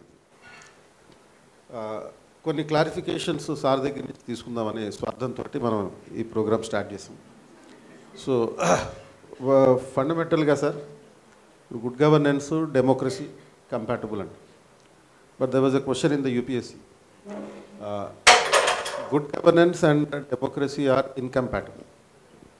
రెండింటికి పొసగదనేటటువంటి ఉద్దేశంతో క్వశ్చన్ ఇచ్చాడు. దాన్ని నేను ఎక్స్ప్లెయిన్ చేయమని చెప్పాను. సో ఏ రకంగా మనకి డెమోక్రసీ అంటేనే good governance? Yeah, I always say democracy is good governance. If you take legislature, if you take executive, and if you take judiciary, unless there is good governance, you can't ensure the continuance of the democracy. So ఏ వింగ్లో అయినా కూడా if you can't ensure good governance, then the democracy is not going to be continuing. So for that we need to think. ఆయన కృష్ణ ప్రదీప్ గారు అన్నట్టు, ఇప్పుడు for example let us come to legislature. Legislature we are sending MLAs and MPs, MLAs to assemblies, MPs to the parliament. Then how they are getting elected, what type of people you are electing అన్నది one of the issues. అది గనక if you can't ensure that good people are going there, then as he said, there won't be good governance, there won't be a democracy. If all these three systems collapse, then there is not going to be any democracy. That's why what I mean, in case నేను రావడానికి ప్రధానమైన కారణం కూడా ఏంటంటే, how you can ensure right people are selected to the assemblies and parliament. This is what we need to discuss. జనరల్గా ఏం చేస్తుంటాం మనము, ప్లేయర్స్ చేంజ్ అవుతుంటారు కానీ games of the rules of the game అలాగే ఉండిపోతున్నాయి మన దగ్గర. ఇప్పుడు ఏమవుతుందంటే, ఒక పార్టీలో ఎన్నికవుతాడు, అక్కడి నుంచి రిజైన్ చేస్తాడు, ఇంకొక పార్టీలో వెళ్తారు, ప్లేయర్స్ మారుతున్నారు, ప్లేయర్స్ వాళ్ళే ఉంటున్నారు, వాళ్ళు తిరుగుతూ ఉంటారు, కానీ rules of the game is also same. So దీనికి మనం ఏ విధంగా మార్చాలి అంటే, నా idea for example Munugode election. Munugode ఎలక్షన్లో రెగ్యులర్ ఎలక్షన్స్ జరిగినప్పుడు ఒక MLA he got elected from A particular political party.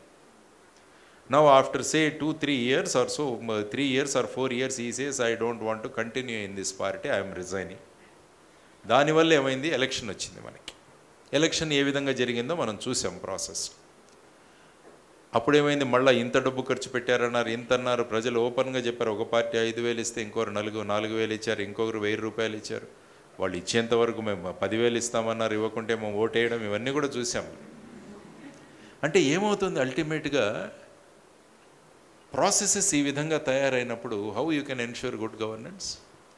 So we people should think how best we can do it. So that's why what we are suggesting is, suppose ఒక election జరిగినప్పుడు ఒక 3 years తర్వాత ఒక candidate decide చేసుకుంటాడు, నేను I don't want to continue, then don't hold a election. ఆ గత ఎలక్షన్లో ఎవరైతే నెంబర్ 2 పొజిషన్లో ఉన్నారో make him as MLA for the rest of the period. ఈ 1.5 సంవత్సరానికి ఆ టైంలో 2వ నెంబర్ వచ్చిన దాన్ని ఎమ్మెల్యే చేసేస్తే ఏమవుతుంది? ఇంత ఖర్చులు ఉండవు, ఈ విధానాలు ఉండవు. ఎలక్షన్లు జరిగితే సీఎం, పిఎం, మినిస్టర్స్ క్యాంప్ చేసేస్తారు అక్కడ. యాక్చువల్గా these people are suppose to ensure good governance. So our next suggestion is that don't allow PM, CMS and ministers to campaign. If they want to campaign, let them take party positions and campaign. When they are executive, they should not campaign. Let us have this, let us change the games of the rules of the game. అది చేయకుంటే తప్ప ఏమవుతుందంటే same thing will be happening. Same impact of money power, ఈ power, ఆ power పెట్టుకొని the type of people we are electing అన్నది మనం గమనిస్తున్నాం. అప్పుడు ఏమవుతుందంటే if you can't change the rules of the game, then democracy will be definitely in trouble. చెప్తాను, ఒక ఇంటెగ్రిటీ ఉన్న మినిస్టర్ ఉంటే the whole ministry will improve. Minister corrupt అయ్యి ఒక సివిల్ సర్వెంట్ సిన్సియర్గా ఉంటే ఏమి మార్పు ఉండదు మీకు. వాళ్ళు కంఫర్టబుల్గా ఈ సిన్సియర్ సివిల్ సర్వెంట్ని ఎక్కడ పక్క పంపిస్తారు. They will get somebody who is convenient to them. వాళ్ళు ఏం చెప్తే అది చేసేవాళ్ళని తెచ్చుకుంటారు. కాబట్టి ముందు మనం కావాల్సింది పైన వాడిని ఖచ్చితంగా మంచివాడిని తీసుకురాగలగాలి, లేకుంటే ఈ సిస్టమ్స్ అలాగే ఉంటాయి.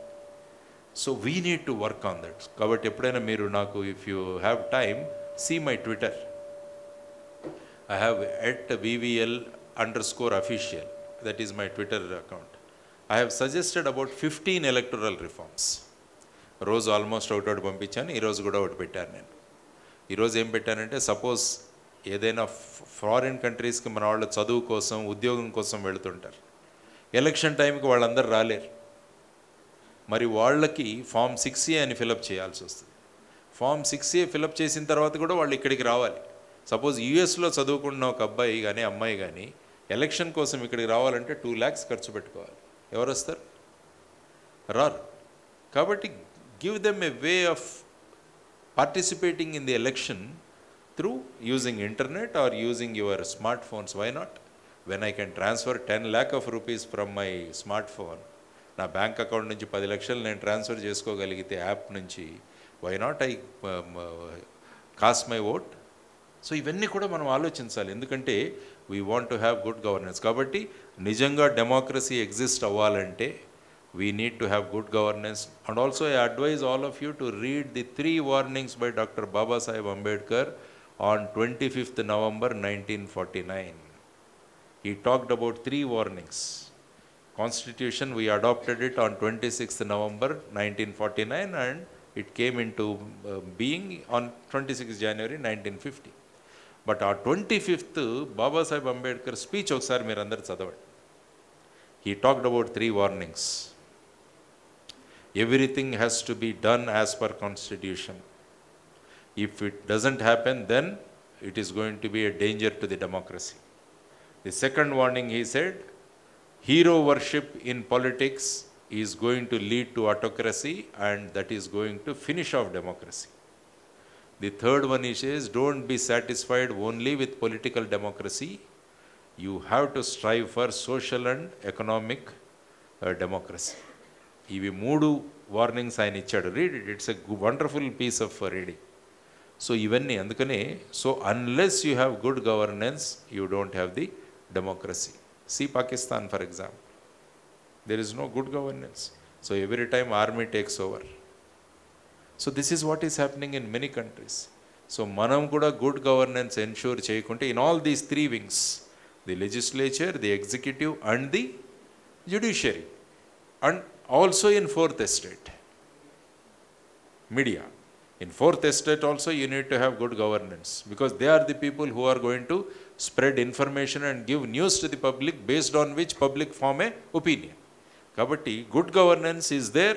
మన ఇంట్లోనే గుడ్ గవర్నెన్స్ ఉంటే ఎంత చక్కగా ఉంటుంది చూడండి. You give good citizens to the nation.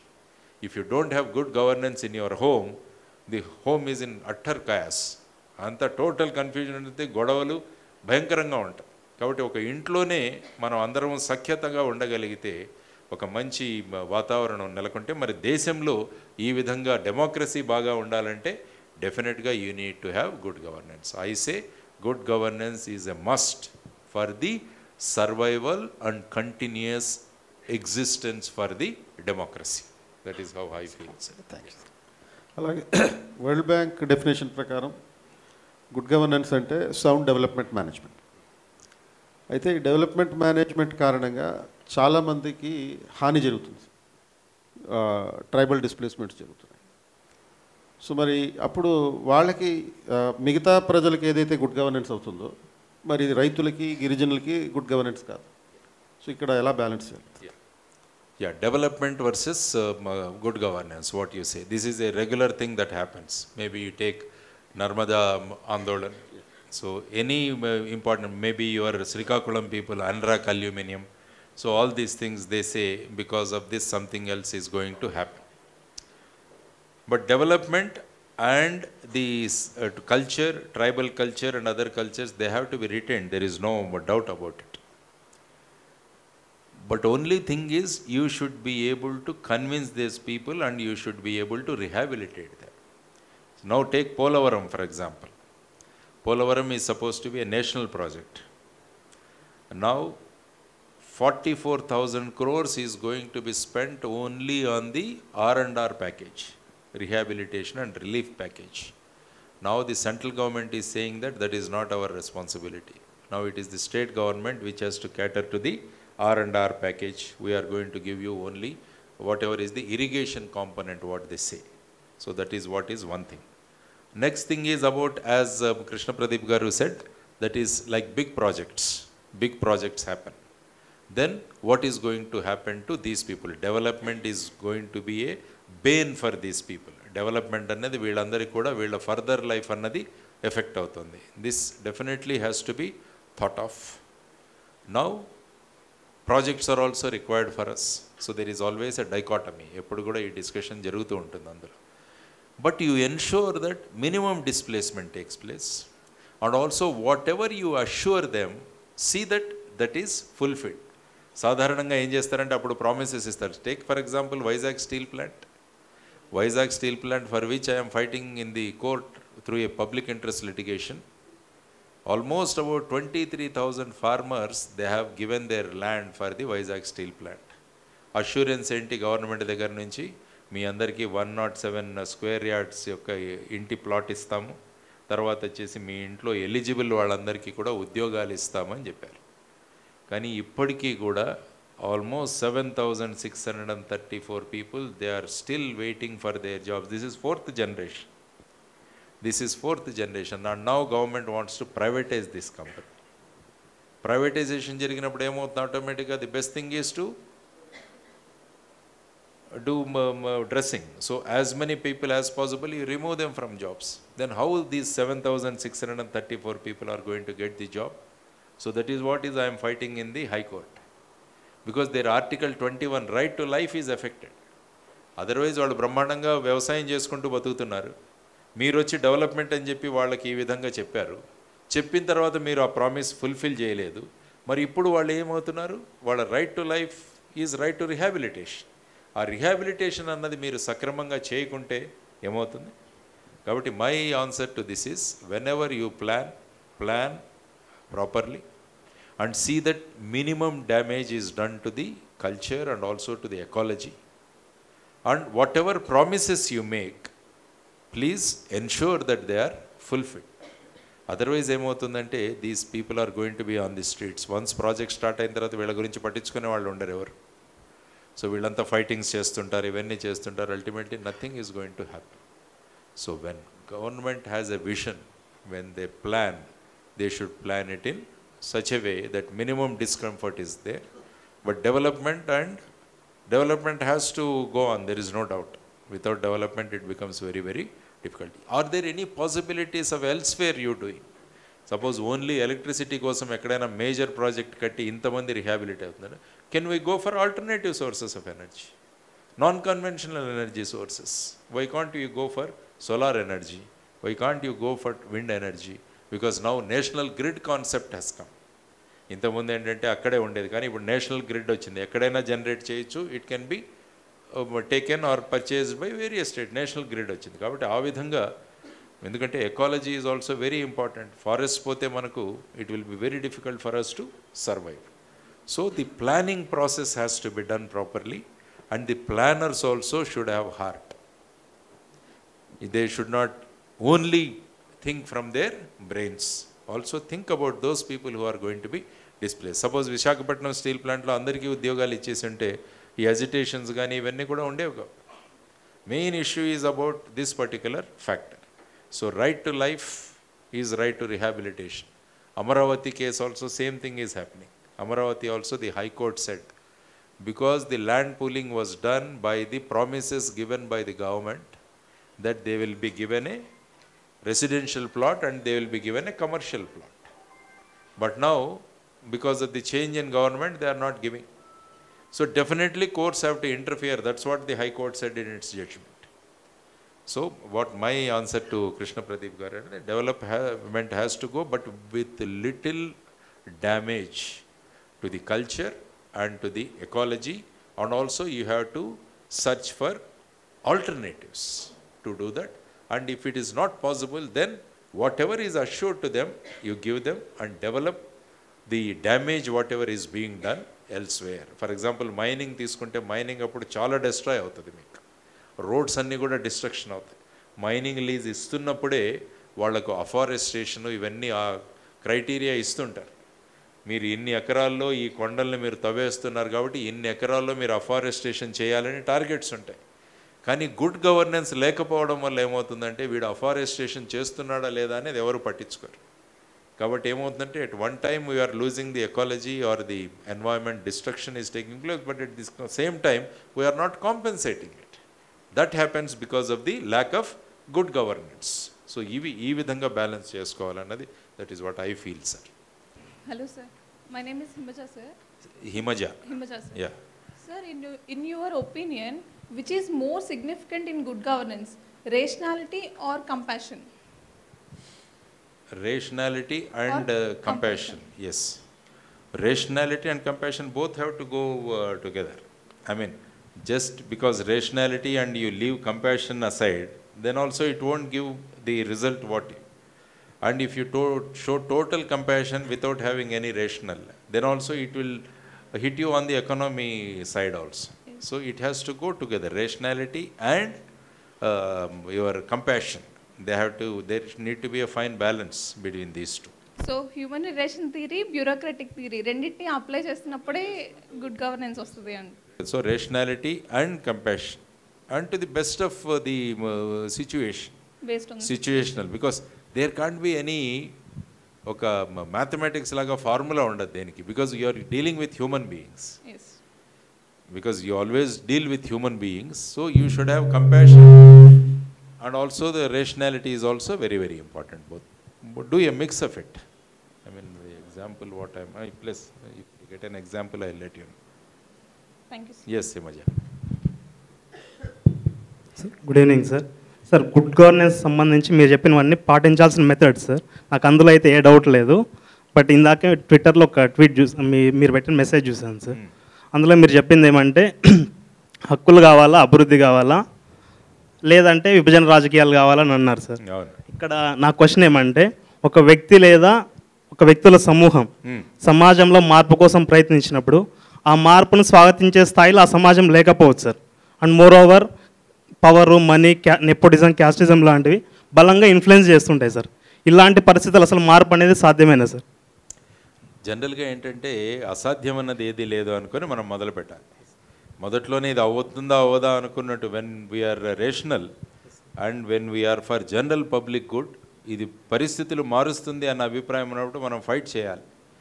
Public response ఎంత వస్తుందో అన్నది మనలో కూడా ఓపిక ఉండాలి. జనరల్గా ఏమంటే మనం డిసప్పాయింట్ అయిపోతాం. అంటే సమాజం ఎలా ఉంది, ఇది మారదు, దీన్ని ఏమీ చేయలేము మనం అనుకున్నప్పుడు మనం కూడా ఏం చేయలేము. ఒక 25 years జనరల్ బాయ్ నేను రాజకీయాల్లోకి వచ్చి సమాజాన్ని మార్చాలన్న ఉన్నప్పుడు అతనికి నాకు ఇక్కడ అవకాశం ఉంది అనేది కనిపించాలి కదా సార్. ఇన్ని ఫ్యాక్టర్స్ ఇన్ఫ్లుయెన్స్ చేస్తుంటే నాకు అవసరమా ఇది అనిపిస్తుంది సార్.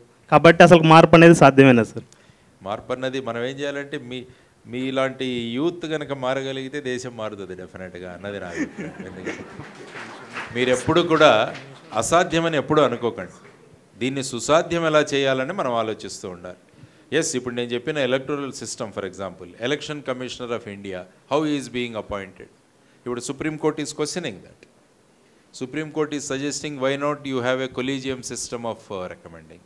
సో కొలీజియం సిస్టమ్ తీసుకుంటే మళ్ళా union law minister is saying that collegium system is not good because they that national judicial appointments commission what they suggested constitution అమెండ్మెంట్తో తీసుకొచ్చారు, కానీ supreme court said it is not correct.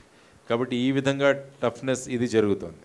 కాబట్టి ఏంటంటే in the given circumstances what best we can do so that we can ensure democracy ముందు నడవడం అన్నది చాలా important. ఇప్పుడు ఏమవుతుందంటే ఇప్పుడు ప్రస్తుతం జరుగుతున్న పరిస్థితుల్లో మీరు అన్నట్టు ఓటు వేయడానికి తర్వాత ఈ విధంగా ఈ డబ్బులు పంచడాలు ఇవన్నీ కూడా జరిగితే ఒక సర్వసాధారణ వ్యక్తి, for example take my self, చాలామంది నేను ఎలక్షన్స్లో నిలబడతానంటే ఫస్ట్ అడిగిన క్వశ్చన్ మీ దగ్గర ఎంత డబ్బు ఉంది అని ఇదే అడిగారు. ఫస్ట్ క్వశ్చన్, సార్ మీ దగ్గర డబ్బులు లేవు మీరేం ఎలక్షన్లో నిలబడతారన్నారు. But I said let me fight, there is no problem. But almost 3 lakh people voted for me. 3 lakh people voted for me in Visakhapatnam. ఎందుకంటే మార్పు రావాలి అన్న ఆకాంక్షతో చాలామంది ఉన్నారు, కానీ ఆ ధైర్యం చేయడానికి మనం ముందు నిలబడగలగాలి. సో ఆ నిలబడగలిగితే మటుకు ప్రజల్లో మార్పు తీసుకురావచ్చు, తీసుకొచ్చే విధానం ఉంది. సో ఈసారి మళ్ళా చెప్పాను, మళ్ళీ నేను అక్కడే నిలబడతాను. నేను ఒక పైసా కూడా పంచను, నేను నిలబడతాను. మార్పు కావాలనుకుంటే మార్పు తీసుకురావడానికి నేను సిద్ధంగా ఉన్నాను. కాబట్టి షో యువర్ దిస్ థింగ్ అని చెప్పామంతే. కాబట్టి ఫైట్ చేస్తూ వెళ్ళాలి మనం. You have to fight the system. వస్తుంది ఒకనొక రోజు మార్పు ఖచ్చితంగా వస్తుంది, there is no doubt. But you need to have patience. మనకు పేషెన్స్గా ఉండి ఎస్పెషల్లీ యంగ్స్టర్స్ మీరు కనుక ఆలోచించగలిగితే, ఈ కులాలు మతాలు ఇవన్నీ కూడా మీరు పక్కన పెట్టేసేయగలిగితే అప్పుడు ఏమవుతుందంటే మనం మార్పు తీసుకురావచ్చు. కాబట్టి మీరు youth can bring lot of change in the system. ఎందుకంటే మా హోప్ అంతా మీరే. The hope, youth is hope for all of us. Yeah sir నమస్తే సార్. నమస్తే అండి సార్. ఇప్పుడు మన రాష్ట్రంలో కానీ దేశంలో కానీ ప్రతిపక్షాల పాత్ర అనేది కనుమరుగైపోతుంది. అంటే ప్రతిపక్షాలు లేకుండా పోతున్నాయి. దానికి గల కారణాలు అంటే ఇప్పుడు గుడ్ గవర్నెన్సీ కావాలనుకుంటే ప్రతిపక్షాలని పక్కా ఉండాలి సార్. క్వశ్చన్కి ఆన్సర్ తెలిసినప్పుడే మనకు సమాధానం దానికి క్లియర్గా వస్తుంది. ప్రతిపక్షాల పాత్ర అనేది కనుమరుగైపోతుంది. దానికి గల కారణాలు అనేది ఫస్ట్ క్వశ్చన్ సార్. అంటే ఒక 5 questions ఉన్నాయి సార్. ఫస్ట్ క్వశ్చన్ ఆన్సర్ మళ్ళీ నాకు గుర్తుండవు మళ్ళీ 5. సో ఫస్ట్ క్వశ్చన్కి ఏం చెప్తానంటే అసలు ప్రతిపక్షాలు ఉండకూడదు, మొత్తం మేమే ఉండాలి ప్రతి ఒక్కరు అనుకున్నా. ఇప్పుడు అక్కడ చూస్తే ఆంధ్రాలో జగన్మోహన్ రెడ్డి గారు 175 అంటున్నారు. ఆయన మొత్తం 175 మేమే రావాలంటున్నారు. గుజరాత్లో కూడా, మిగతా గుజరాత్లో కూడా 5 ఆమ్ ఆద్మీ పార్టీ వాళ్ళ ఎమ్మెల్యేస్ని మళ్ళీ బీజేపీలో తీసుకుంటున్నారని అదొకటి నడుస్తుంది ఇప్పుడు. సో ఆ విధంగా చేసుకుంటే ఇప్పుడు దానికోసం ఏమడుగుతున్నామంటే దామాషా పద్ధతిలో మనం తీసుకురాగలమా అన్నది కూడా one of the recommendations what you said. Suppose నాకు గనుక 35% ఓట్స్ వచ్చాయనుకుందాం టోటల్ నా పార్టీకి, దెన్ అవుట్ ఆఫ్ ఇక్కడైతే 119 అక్కడైతే 175, అందులో 35% నా పార్టీకి రావాలి. సో దామాషా పద్ధతిలో మాకు ఇవ్వండి అని కూడా అడుగుతారు. అప్పుడు పార్టీలు సర్దుకుంటాయి. లేకుంటే ఏమవుతుందంటే ఇప్పుడు చాలా చోట్ల చూసినా కొన్ని పార్టీలకు ఓటింగ్ పర్సెంటేజ్ వస్తుంది కానీ సీట్లు రావట్లే. ఓవరాల్ ఓటింగ్ పర్సెంట్ ఉంది కానీ సీట్లు చూస్తే రావట్లేదు. సో దాన్ని కూడా మనం కరెక్ట్ చేయగలగాలి. ఎందుకంటే ప్రజాస్వామ్యంలో ప్రతిపక్షం భూమిక చాలా ముఖ్యం. ప్రతిపక్షాలు రాకుంటే అసలు ప్రజాస్వామ్యం నిలవదు. కాబట్టి ప్రతిపక్షాల రిప్రజెంటేషన్ ప్రస్తుతం ఉన్న పరిస్థితుల్లో ఎలా తీసుకురావాలన్నది కూడా మీరు కూడా ఒక చిన్న డిస్కషన్ పెట్టుకొని మనం ఎలా చేయగలం. మేబీ 2 party సిస్టమ్ తీసుకురాగలమా, లేకుంటే అందరూ పార్టీలు కలిసి ఒక పార్టీ పెట్టండి, ఇంకోటి 2 party సిస్టమ్ పెట్టగలమా, లేకుంటే మనం దామాషా పద్ధతిలో ఇవ్వగలమా. వచ్చిన పర్సెంటేజ్ ఆఫ్ ఓట్స్ని బట్టి అన్ని సీట్స్ మీకు డిసైడ్ అవుతాయి. పార్టీలు కంటెస్ట్ చేస్తాయి, క్యాండిడేట్స్ కంటెస్ట్ చేయరు. పార్టీలు పోటీ పడతాయి, పార్టీకి ప్రజలు ఓటేస్తారు. ఆ తర్వాత ఎవరిని తీసుకురావాలన్నది పార్టీలు నిర్ణయిస్తాయి దాంట్లో. సో ఆ విధంగా కూడా మనం ఆలోచించాలి. You should have different type of thinking. Yes, రెండో క్వశ్చన్ సార్ వద్దంటున్నారు కానీ ఒక question sir related with yeah sir. First మనం జాబ్లో కానీ ఇప్పుడున్న ప్రజెంట్ సిచ్యువేషన్స్లలో మీరు చాలా కేసెస్ను సాల్వ్ చేసినారు.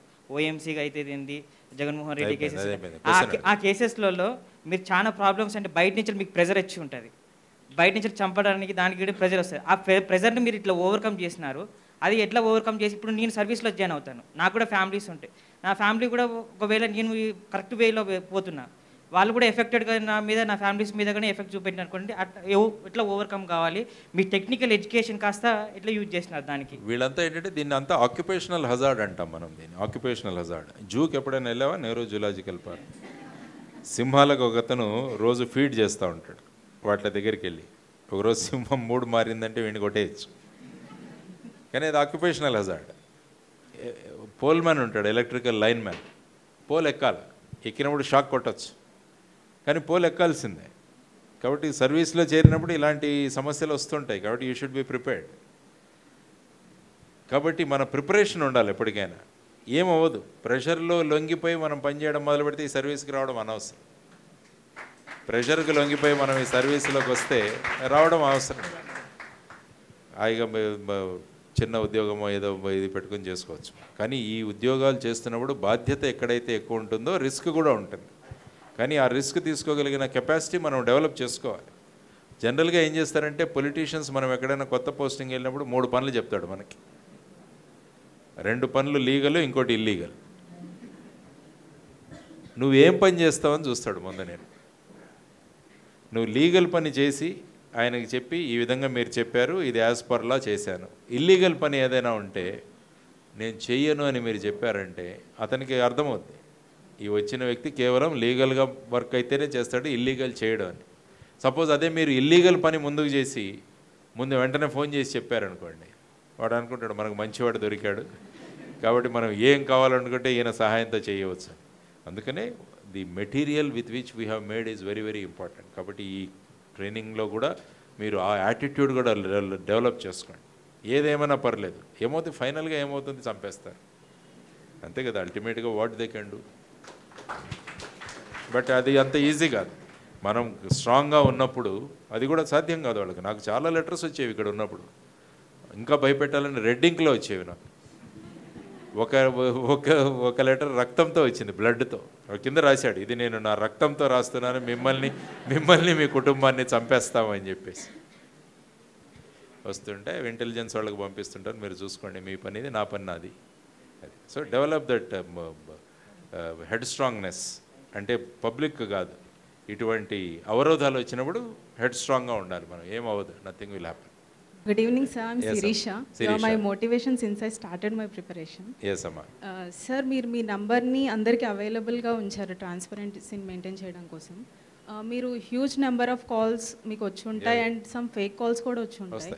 How did you manage sir అన్ని కాల్స్ కానీ ఫేక్ కాల్స్ కానీ? ఎందుకంటే మనకు టైం ఉండాలి, మనం టైం మేనేజ్ చేసుకోగలగాలి. తర్వాత ఏంటంటే నేను మా సబార్డినేట్స్ మా స్టాఫ్ కూడా చెప్పేవాడిని, నాకు ఏదైనా కాల్ వచ్చిందంటే నేను మిమ్మల్ని అడుగుతాను మీరు ఎందుకు పని చేయట్లేదని. కాబట్టి వాళ్ళు కాల్స్ తీసుకోవడం మొదలుపెట్టారు. సో నా కాల్స్ తగ్గాయి. నేను రాసేవాడిని, నాకు వచ్చిన కాల్ ఎవరి దగ్గర వచ్చింది, ఏ పోలీస్ స్టేషన్కి సంబంధించింది. Then I use to hall up this inspector. నాకు కాల్ చేస్తున్నాడంటే మొదట నీకు కాల్ చేస్తే నాకు కాల్ చేసి ఉంటాడు. సో ఇఫ్ నువ్వు చేయట్లేదు కాబట్టి నా దగ్గరికి వస్తున్నారు ప్రజలు. కాబట్టి most of the things they use to be taken care of వాళ్ళ లెవెల్లోనే వెరిపోయి. It is generally a threat that senior officer is available, automatically సిస్టంలో అందరూ సర్దుకుంటారు. సో ఆ విధంగా నెంబర్ ఆఫ్ కాల్స్ ఇనీషియల్గా వచ్చేవి, ఆ తర్వాత ఈ మెథడాలజీ ఉపయోగించిన తర్వాత తగ్గేది. తర్వాత నేనేం చేసేవాడిని, నేనే 5గురికి కాల్ చేసేవాడిని. మా టైంలో టెలిఫోన్ డైరెక్టరీస్ ఉండేవి. టెలిఫోన్ డైరెక్టరీలో రోజు ర్యాండమ్గా ఒక 5 నెంబర్స్ పికప్ చేసి నేనే ఫోన్ చేసేవాడిని. Especially when I was working in Pune as a DCP.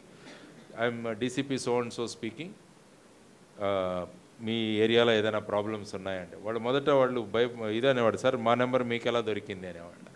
So డైరెక్టరీలో ఉంది మీ నెంబరు. అప్పుడు ల్యాండ్లైన్ ఫోన్స్ అని చేస్తే they use to tell me, sir ఈ ప్రాబ్లంలో మా అమ్మాయిలు వెళ్తుంటే ఇక్కడ ఈవ్ టీజింగ్ జరుగుతుంది, లేకుంటే ఇక్కడ ఒక లిక్కర్ షాప్ ఉంది అక్కడ నిలబడి వాళ్ళు గోడ చేస్తున్నారు.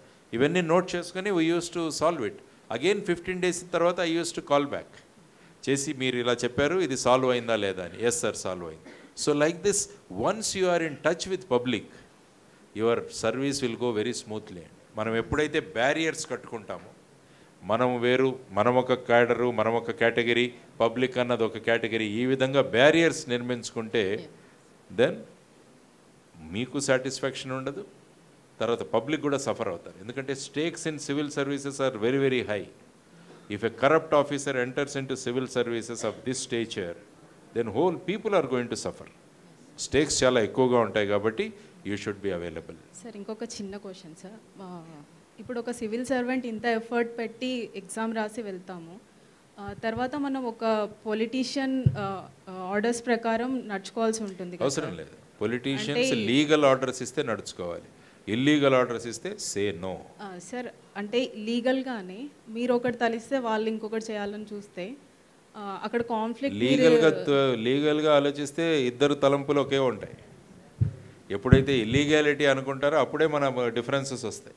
లీగల్గా ఇద్దరు ఆలోచించి ప్రజల సంక్షేమం కోసం ఇద్దరు పనిచేస్తుంటే ఎప్పటికీ క్లాష్ రాదు. క్లాష్ ఎప్పుడు వస్తుందంటే ఆయన ఒకడంటాడు, మనం ఒకటి పట్టుకుంటాం, అప్పుడు వస్తుంది. So you should not compromise.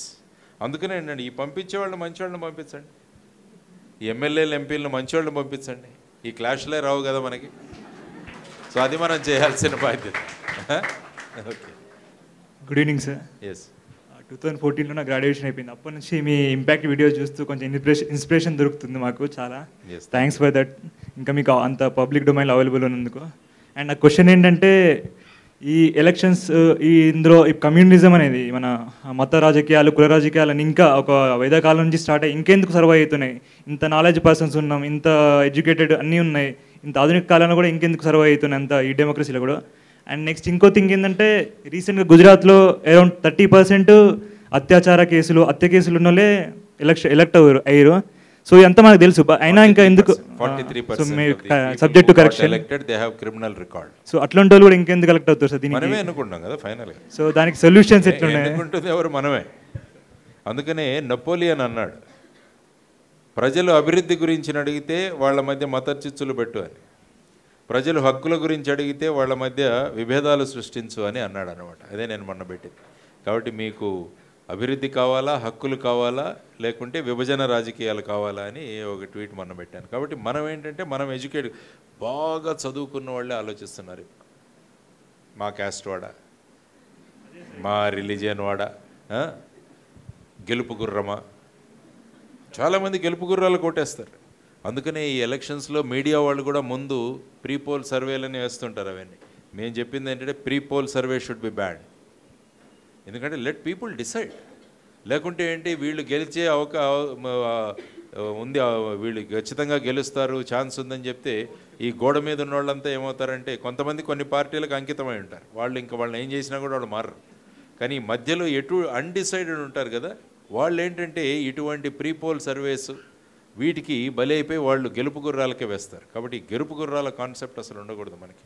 తర్వాత ప్రజలు కూడా, నేను ఎప్పుడు చెప్తుంటాను, మన మతం అన్నది మన పూజ గదిలో ఆగిపోవాలి, మన కులం అన్నది మన గడప దగ్గర ఆగిపోవాలి, మనం గడప దాటినప్పుడు మనం భారతీయ పౌరులని మనం బయటికి రావాలి. ఆ కాన్సెప్ట్ మనం డెవలప్ చేసుకోవాలన్నమాట. Yes, once I'm out of my house, I'm N Indian, true Indian, I'm a citizen అన్న భావాలు మనకు ప్రతి చోట మనకు తీసుకురావాలి.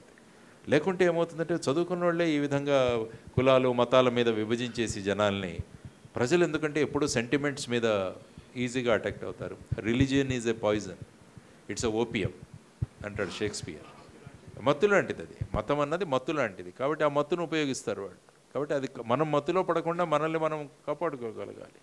సో అలా చేయగలిగితే, voter education is very important, individual education is very important, hour intellectual way of thinking also should be different. అప్పుడు ఏమంటే ఇవన్నీ ప్రభావితం చేయం, వ్యక్తి ఎలా ఉన్నాడని చూసి ఓటేస్తాం. ఆ వ్యక్తి irrespective your cost, creed and his religion, those things or doesn't matter. It is only the quality of an individual. అప్పుడు ఏమవుతుందంటే నిజమైన డెమోక్రసీ అయితే మనం తీసుకురావాలి. ఇప్పుడు ఏమవుతుందంటే కేసులు 15 సంవత్సరాలు 20 సంవత్సరాలు. అందుకనే అశ్విని కుమార్ ఉపాధ్యాయ గారు he filed a public interest litigation. అందుకనే ఇప్పుడు MP MLAs public representative courts అని పెట్టారు. వీలైతే 1 ఇయర్లో ఆ కేసులు డిస్పోజ్ అవ్వాలని. కానీ 1 ఇయర్లో డిస్పోజ్ అవ్వదు ప్రస్తుతం ఉన్న సిస్టమ్. ఎందుకంటే వాజ్పేయి గారి గురించి మాట్లాడుతూ కృష్ణ ప్రదీప్ గారు అన్నారు, మలిమత్ కమిషన్ అని ఒకటి తీసుకొచ్చారు ఆయన అప్పుడు, బేసిక్ చట్టాలు ఇవన్నీ మార్పులు, కాన్స్టిట్యూషన్లో మార్పులు. కానీ అది రిపోర్ట్ సబ్మిట్ చేశారు, కానీ ఇంతవరకు వాటిలో ఇంప్లిమెంటేషన్ ఏమీ లేదు. సో ఇవన్నీ కూడా మౌలికమైన మార్పులు రావాలి, అప్పుడే క్రిమినల్స్ అన్నవాళ్ళు. తర్వాత ప్రజల ఎక్స్పెక్టేషన్ ఏంటి ఎమ్మెల్యే దగ్గర నుంచి? నేను జనరల్గా గమనించింది ఏంటంటే, మేము వెళ్ళి పెళ్లి కార్డు ఇస్తే మా పెళ్ళికి అటెండ్ అవ్వాలి, మా ఇంట్లో ఎవరైనా పోతే వచ్చి మాకు సానుభూతి ప్రకటించాలి, మాతో పాటు పోలీస్ స్టేషన్కి రావాలి, మాతో పాటు ఎంఆర్ఓ ఆఫీస్కి రావాలి. ఇవే ఎక్స్పెక్టేషన్. మా కోసం మంచి చట్టాలు చేయాలి, మా కోసం మంచి విధి విధానాలు చేయాలని ఎక్స్పెక్టేషన్ లేదు ప్రజలు. కాబట్టి అలాంటి చేసేవాళ్ళే ఎన్నికవుతున్నారు ఇప్పుడు. కాబట్టి ప్రజలకు కూడా తెలియాలి ఎంపీస్ రోల్ ఏంటన్నది కూడా వాళ్ళకి తెలియాలి. వాళ్ళు they have to SIT in legislatures and they have to suppose to legislate. అది వాళ్ళ రెస్పాన్సిబిలిటీ. కానీ మనం దాన్ని ఈ కింది విధంగా తీసుకొచ్చేసాం. కాబట్టి మిగతా ఎవరు రావట్లేదు. ఇప్పుడు ఎలక్షన్లో కొత్త వాళ్ళు రమ్మంటే ఎవరు రావట్లేదు, మేము ఈ పనులు చేయలేమంట. కాబట్టి expectations, ఎడ్యుకేషనింగ్ public is also very important. పబ్లిక్ని కూడా ఎడ్యుకేట్ చేద్దాం. మనం ఏంటంటే టోటల్ సిస్టంలో మనం మార్పు తీసుకురావాల్సిన అవసరం ఉంది.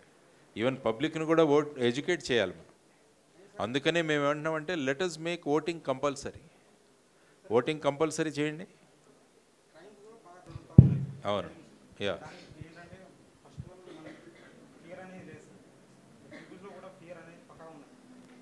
ఎందుకంటే ఎప్పుడైతే జ్యుడిషియల్ డిస్పోజల్ లేట్ అవుతుందో ఆటోమేటిక్గా ఫియర్ ఉండదు. ఇప్పుడు ఎవరైనా చేస్తారు, 10 సంవత్సరాల తర్వాత వాడికి శిక్ష పడవచ్చు అంటే ఎందుకు భయపడతారు? అందుకనే గుడ్ గవర్నెన్స్ ఎప్పుడు కూడా డిస్పోజబుల్ ఈజ్ వెరీ ఇంపార్టెంట్. అంటే డెలివరబుల్స్ ఏవైతే ఉన్నాయో అవి కనుక ఎన్ష్యూర్ చేయకుంటే మళ్ళీ అది గవర్నెన్స్ అవుతుంది, కానీ గుడ్ గవర్నెన్స్ అవ్వదు. దానివల్ల ఏమవుతుంటే మీరు అన్నట్టు డెమోక్రసీ ఎఫెక్ట్ అవుతుంది. So all these 3 things, legislature, executive and judiciary, they should deliver and they should have processes కానీ, కంటెంట్ కానీ, డెలివరబుల్స్ కానీ, వీటన్నిటిలో కూడా మార్పు తీసుకురాగలిగితేనే అది గుడ్ గవర్నెన్స్ అవుతుందని నేను చెప్పాను.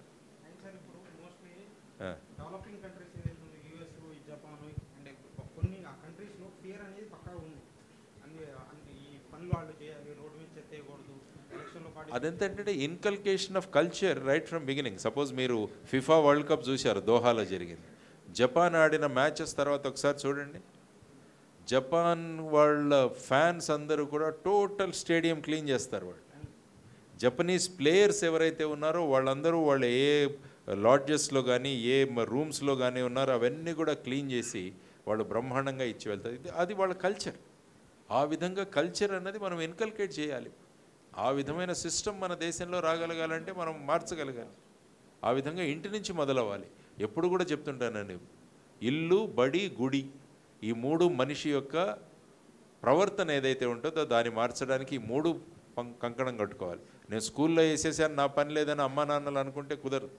అమ్మా నాన్నలు చేయాల్సింది అమ్మా నాన్నలు చేయాలి, టీచర్స్ చేయాల్సింది టీచర్స్ చేయాలి. రిలీజియస్ ఇన్స్టిట్యూషన్స్ ఏవైతే ఉన్నాయో అవి ఆధ్యాత్మికతను పెంచాలి, స్పిరిచువాలిటీని తీసుకురాగలగాలి. అప్పుడే ఆ దేశాల్లో ఉన్న మనుషుల యొక్క ప్రవర్తన మారుతుంది.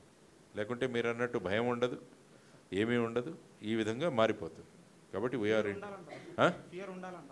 ఫియర్ ఉండాలి. భయము భక్తి అనేవి 2 విషయాలు. భక్తి ఉంటే వాడు ఏం చేయడు, భక్తి లేనివాడికి భయం పెట్టాలి. ఇది కూడా కావాలి.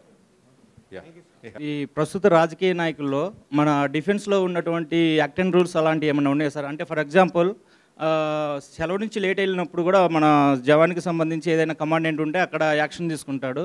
అలాంటి చిన్న చిన్న విషయాలు కూడా యాక్షన్ తీసుకుంటుంటే ప్రస్తుత రాజకీయ నాయకులు మన రాష్ట్రాన్ని, దేశాన్ని పరిపాలిస్తున్నారు. అలాంటి సమయాల్లో వీళ్ళు పెద్ద పెద్ద అవినీతిలో ఉన్నారు.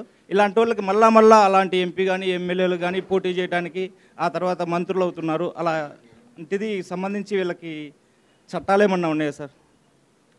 చట్టాలు ఉన్నాయి, కానీ చట్టాల అమలు అన్నది చాలా ముఖ్యం. సార్, కానీ ఏం చేస్తున్నారంటే వీళ్ళంతా వాళ్లకు వినేవాళ్ళని తెచ్చి వాళ్ళకు పొజిషన్లో కూర్చోబెట్టుకుంటున్నారు. ఇంపార్టెంట్ పొజిషన్స్లో వాళ్ళ మాట వినేవాళ్ళని కూర్చోబెట్టుకుంటడం వల్ల గవర్నెన్స్ దెబ్బతింటుంది. కాబట్టి ఈ బేసిక్గా ఈ వ్యక్తులనే మంచి వాళ్ళని మనం పంపించగలిగితే ఈ సమస్యలే రావు మనకి. మనం ఏంటంటే వీళ్ళని పంపించి సిస్టమ్ మారాలనుకుంటున్నాం, అది అవ్వదు. కాబట్టి ఈ డెమోక్రసీ బాగుపడాలంటే మన లెజిస్లేచర్ అంటే ఎమ్మెల్యేలు, ఎంపీల quality పెరగాల్సిందే. There is no doubt. ఆటోమేటిక్గా సిస్టమ్ బాగవుతుంది. ఆ విధంగా మనం బేసిక్గా ప్రజలు ఓటింగ్ దీని మీదకే వస్తాను నేను ఫైనల్గా వచ్చి చేసేదానికి అనమాట. ఆ విధంగా చేయాలి మనం. Yeah, Good evening. Maybe last question. Yeah. Good evening, sir. Yeah. Sir, our country ఇంతకు ముందు అయితే చాలా యూనివర్సిటీస్ తక్షశిల లాంటి చాలా మన ఇండియాలో ఉండేది సార్. ఇప్పుడు అన్ని we are going to other countries like Oxford now. If sincere politicians, sincere officers like you, sir, if 100 members they come into this politics, in this executive system, can we change our country and make our country number one, sir? అందుకనే స్వామి వివేకానంద అన్నారు, ఇనుప శరీరాలు ఉక్కు నరాలు కలిగిన 100 మంది యువతరం నాకు ఇవ్వండి, దేశాన్ని మార్చేస్తాను అన్నాడు స్వామి వివేకానంద. అది మనకు కావాల్సి, అటువంటి ఇనుప శరీరాలు ఉక్కు నరాలు కావాల్సిన యువతరం కావాలి మనకు. ఆ విధంగా మనం యువతరాన్ని తయారు చేయాలన్నదే సంకల్పం మనకు. మేము రామకృష్ణ మిషన్ కానీ మిగతావన్నీ కూడా మేము చేస్తున్నది యువతరాన్ని ఒక ఆదర్శవంతమైన యువతగా చేయాలని ప్రగాఢమైన కోరిక. ఆ విధంగా అందరం కలిసి పనిచేద్దాం, అప్పుడు సాధ్యమే. ఎందుకు సాధ్యం కాదు? అసాధ్యం అన్నది ఏది ఉండదు. మన దగ్గర ఆ విధంగా ఉన్న కల్చర్లో ఇప్పుడు మనమే అక్కడికి వెళుతున్నామంటే మళ్ళీ మన దగ్గరికి తీసుకురావాల్సిన మన బ్రహ్మాండమైన మనం అందరం కలిసి పనిచేస్తే అవుతుంది. సో అందరూ మైండ్స్ కూడా ఒకే గోల్లో మనం అందరం కలిసి పనిచేయగలిగితే అప్పుడు మార్పు వస్తుంది. So that has to be the thought process has to change. Okay, thank you very much. Thank you, sir. Thank you so much for sparing your valuable time and helping our aspirants with thought-provoking ideas for making them a better citizens. Thank you so much, sir. Now I would request Krishna Pradeep, sir, to felicitate J.D. Lakshminarayana